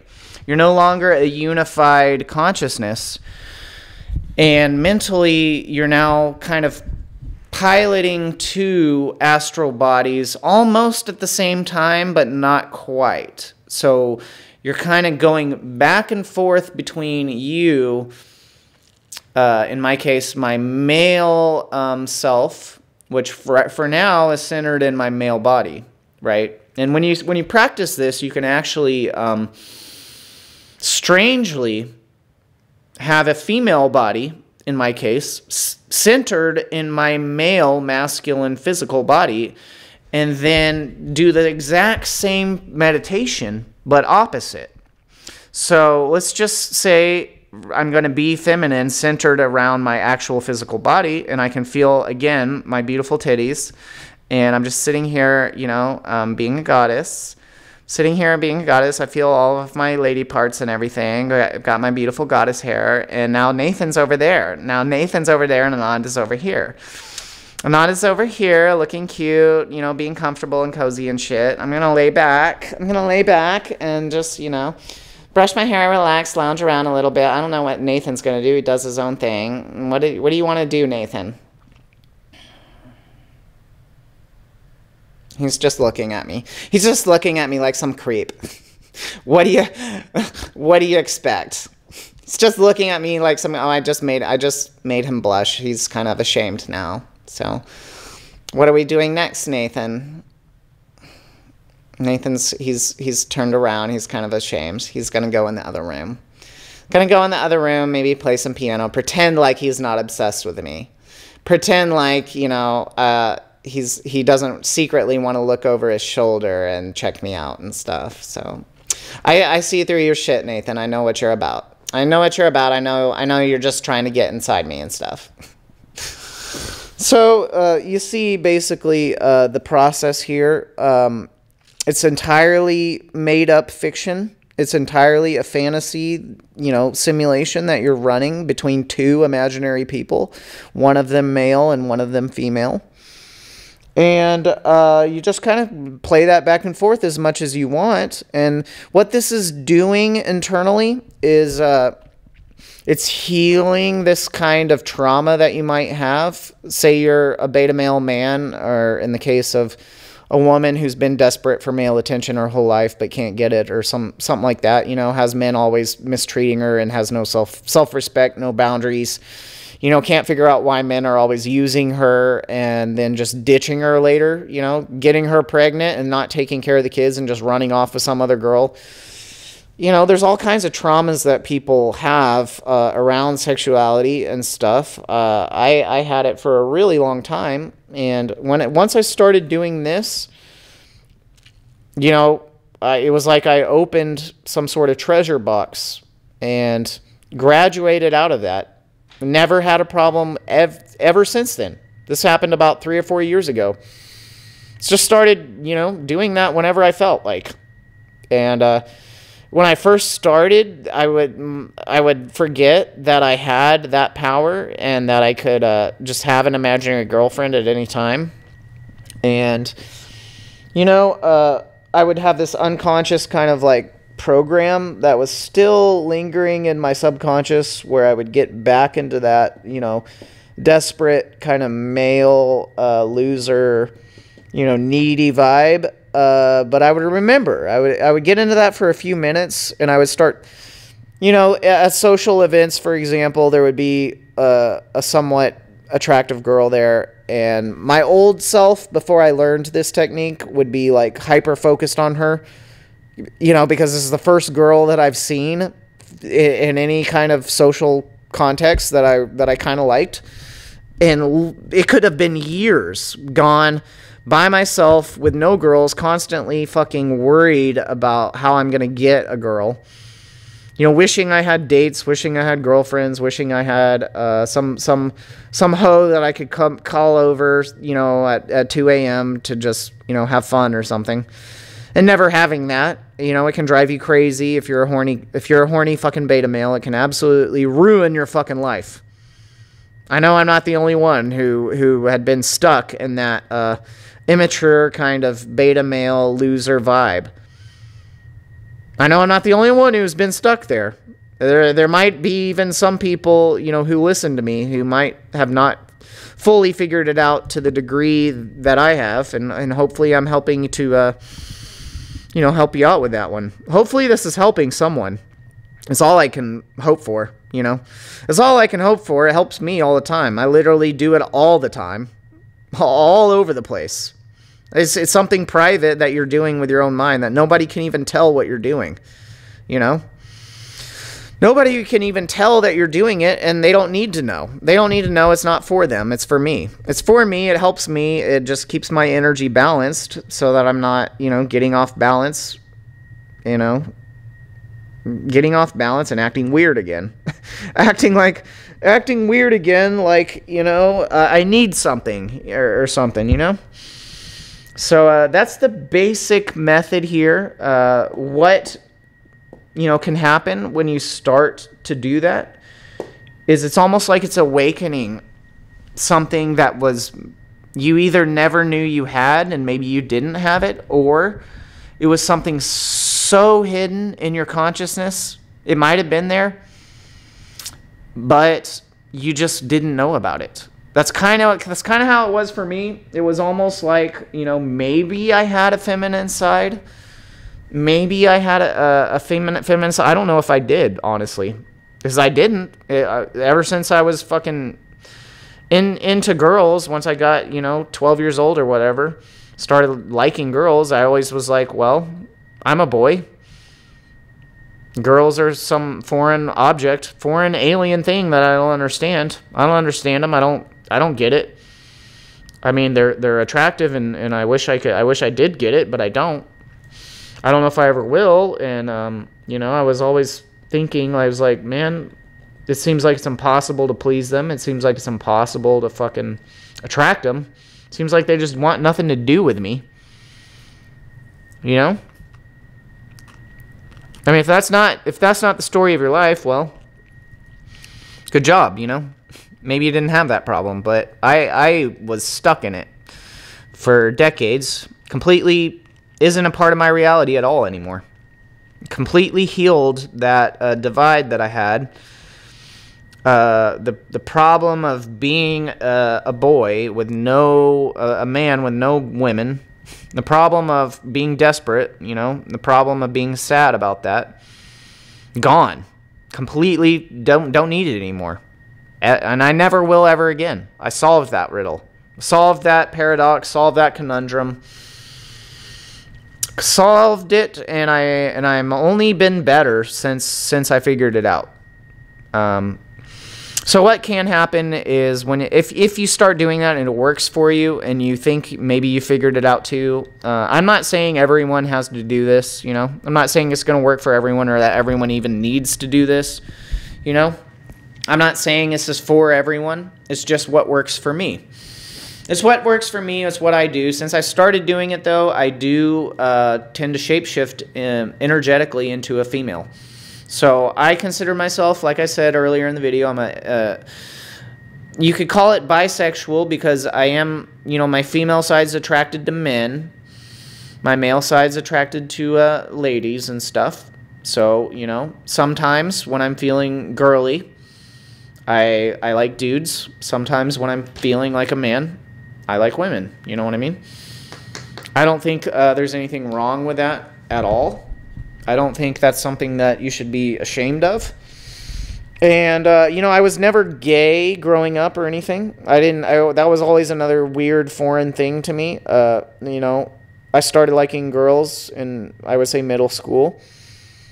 And I'd always liked girls, and I never liked boys in that way. I had never considered myself gay. I just thought, well, I guess that's apparently a reality for some people. I don't get it. I don't get it. That's not how my body works. That ain't how my mind works. But apparently, I had heard rumors that some people who are boys are attracted to other men and stuff. And I was like, well, okay, whatever. It's not for me. But you know, I'm not going to be judgmental about it either. I'm not going to be violent about it or, you know, bigoted about it or anything like that. It was just something that was like, huh, well, that's strange. That's strange. I don't, whatever. You know, you do you, I'll do me. But, you know, I don't even think I would call it gay either. I don't even think I would call that homosexual because it's not really what it is for me. It's you know, I'm a boy. I like girls. I'm a man. I like women. But I'm also a woman and I like boys. And I'm also a girl and I like men or whatever. So, you know, I call that male-female integration. I call that healing yourself. I call that being a sexually empowered, you know, fully sovereign, energetic, you know, androgen. Androgen is another name for it. A hermaphrodite, you could say, spiritually and stuff. And like I was saying, I think early in the video when I was kind of getting into this, it would be really hilarious if I could figure out how to physically shapeshift into a woman, lose the beard in like 30 seconds, just transform, even 5 seconds. You stare at me, and I have a beard, and then somehow magically the beard vanishes, and I grow tits, and somehow, you know, my genitals change. And all of a sudden, I'm a really pretty girl. That's kind of what I'm going for. So, you know, maybe some of these medicines will help. If I take enough, you know, if I take both female enhancement, you know, herbs and hormones or whatever. I don't take pharmaceutical hormones or anything weird like that. But female enhancement herbs, let's say, female enhancement medicines.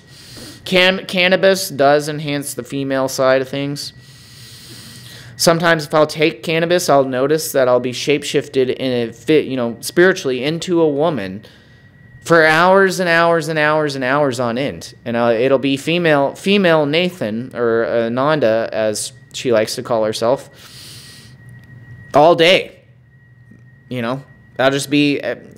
And it's weird because your relationships to other people change. If you do this and it's the right path for you, and I'm not saying it is, but it might be. But if you start doing it and you start shape-shifting into the opposite sex energetically, your relationship to other people totally changes. Because when I'm feeling like a woman, you know, if there's a boy around, well, I'm a girl and he's a boy. You know, there's now some sort of sexual charge there. It's not two dudes in a sausage fest anymore. You know, and there's no competition between me and other men now.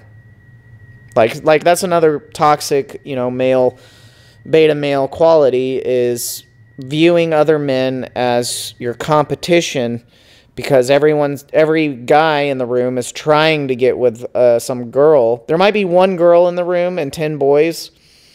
It was a common thing for me. It used to drive me fucking nuts. Every social situation I would be in, it was a sausage fest every fucking time. The only exception that I had ever found to that rule was at a fucking yoga class. You know, and I just didn't like authority. And at yoga classes, there's an authority figure, the yoga teacher. And that wasn't my vibe. I was an anarchist, so I was like, well, I can't do yoga classes. But where the fuck else are you supposed to meet women? Was my problem. I was like, that was the only venue where there were more women typically than men. You know, without exception, basically. It was always at least 80% men. And, you know, sometimes 100% men, usually. But, you know, if you were lucky, it would be 80% men. In any venue or social situation. Bar, club, one great work network, almost anything. Like, it was always 80% men on a good day. And it used to drive me crazy. And if there was one attractive girl in the room, I would just be hyper-focused on her and trying to game her, trying to figure out how I can introduce myself. And, you know, she's surrounded by 5 other guys who've got the same thing on their mind. And it was just fucking hopeless. It was like I have to have better game than every other guy in the room somehow. I've studied, you know, but it never works. I've studied, but it never fucking works. You know, and they already know her, so I was like, fuck. You know, it just drive me crazy, make me frustrated and sad, and, you know, I just don't need that. Personally, I don't. So now when I'm in a room full of guys, if I feel like it, I just turn into a girl. And now it's a totally different situation. Now I'm the fucking girl in the center of the room with 10 other fucking guys. So now I can, like, play that role. You know, sometimes my voice will change and I'll start acting like a girl, which I think is kind of fun and entertaining. Maybe flirt with the guys a little bit. Maybe try to seduce them a little bit, just for fun, you know, not because, you know, if there's a really attractive guy, though, you know, like I might legitimately try to seduce him, you know, so something to think about. You know, you don't have to take it that far if you don't want to. This might just scare you, make you think I'm some kind of weirdo, but whatever. Whatever, man. At least I do the great work. At least I try to help build sovereign community and tribe and tell the truth and stuff. So, you know, if you think those kind of ways of thinking is just too weird and too much, you know, don't do it, is what I would say. But it works for me. It works really well for me. Never had a girl problem since. Never. I don't expect to ever have girl problems. Ever. Ever again, forever. So, it's a good place to be. It's a place of empowerment. It's a place of abundance. It's a place, I feel like my game has improved 10,000 million times. Because I studied game. I was kind of obsessed with it for decades, you know. Didn't get anywhere with that. But once I learned this, don't fucking even need game. Don't even fucking need it. Because, you know, I'm already set, bro. I've already got my soulmate. I already got my twin flame. I am a fucking girl. What do I need girls for when I am a fucking girl? I'm a fucking girl, dude. Like, if I want sex from a girl, I'll just fuck myself mentally. And I feel great about it. I feel like sometimes even better than having physical sex. You know? It can get weirder than that. I can make it weirder for you if you want. There's such a thing as fucking, like, astral DMT entities and stuff. So, you know, you can fuck spirits that are either male or female or possibly even androgyne, I'm sure, that are imaginary, that exist in the DMT psychedelic realm. But that's for another podcast. Maybe I'll save that one for later. You know, because I do have stories about that. It's another thing that you can do without a physical person. You know, but there's some other external entity to yourself that's made out of spirit or something, but it's not you. And you can go and mentally fuck that thing. And again, dude, this happened to me only a couple weeks ago, maybe 4 weeks ago, maybe a month ago. And this fucking thing, He was like an alien or something. It fucked me for hours and hours and hours.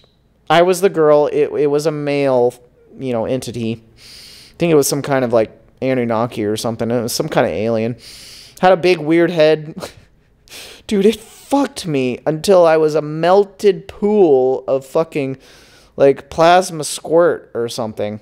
Melted, just orgasmic, like knocked out, KO'd by this fucking thing. It fucked me better than any physical person has ever even come close to fucking me. Completely satisfied me, and I was fucking set on sex for weeks and weeks and weeks. I didn't even need to fuck myself after that for weeks. Because that thing just fucking laid me out, dude. It just fucking had me like puddled up, and I was a happy girl. I was a fucking happy camper. So that's another possibility. We'll get, try some ayahuasca or something if you're trying to go there. But I think I'm gonna wrap this one up. Hopefully you guys learned something. If I think of something else, I'll turn the camera back on. But I think that was a pretty solid lesson in both game sovereignty energetically, which is the foundation of becoming physically sovereign. If you're not, energetically sovereign and you need other people for some weird reason, and lust and just trying to balance out horniness is a very common reason why people are attracted to partners and stuff that are not even good for them. You can see all these flaws in some girl, but because she's mildly physically attractive to you, you're going to overlook all that shit because you're just that fucking horny. You're just that desperate and horny that you're going to overlook all of these glaring red flags, flaws, character flaws, bad priorities with some girl or boy if you're a girl, but you just need dick that bad if you're a girl, or you just haven't been laid in years and years and years, and it's just fucking with you, as a man. It might sound familiar, but hopefully it doesn't, because that is a very terrible place to be. If you've had that problem, you might consider trying this method. It works 100% of the time, every time for me, and I've never fucking had a problem since I started doing it. Never fucking had a problem. So, I've got this kind of like non-attachment, when it comes to actually, being with other partners and stuff, attracting actual physical partners and girls and whatever, boys, girls. I don't need them, dude. Is what makes me, good at game is like, if you're helpful, if you're a friend, if you're in it for the right reason, if you want to be a part of a solution and stuff, then yeah, dude, come on board, girl or something, come on board. We'll do the great work. If we happen to have physical chemistry, well, that's just a bonus. It's also good. I don't think it's a good idea to go create children or anything, so, if we were to exchange energies, as they call it, exchange energies or do a little bit of tantra or just hold each other's hand or something, say nice things to each other. I don't personally see very much wrong with that, but you do want to be responsible. Having children, I don't think it's a good idea right now. So I'm trying to avoid that. Maybe don't do the intercourse, with the yoni and the lingam going in the yoni, just to be safe. There's other ways to do it. There's other ways to pleasure each other. You don't have to do that if you really want to be safe and responsible.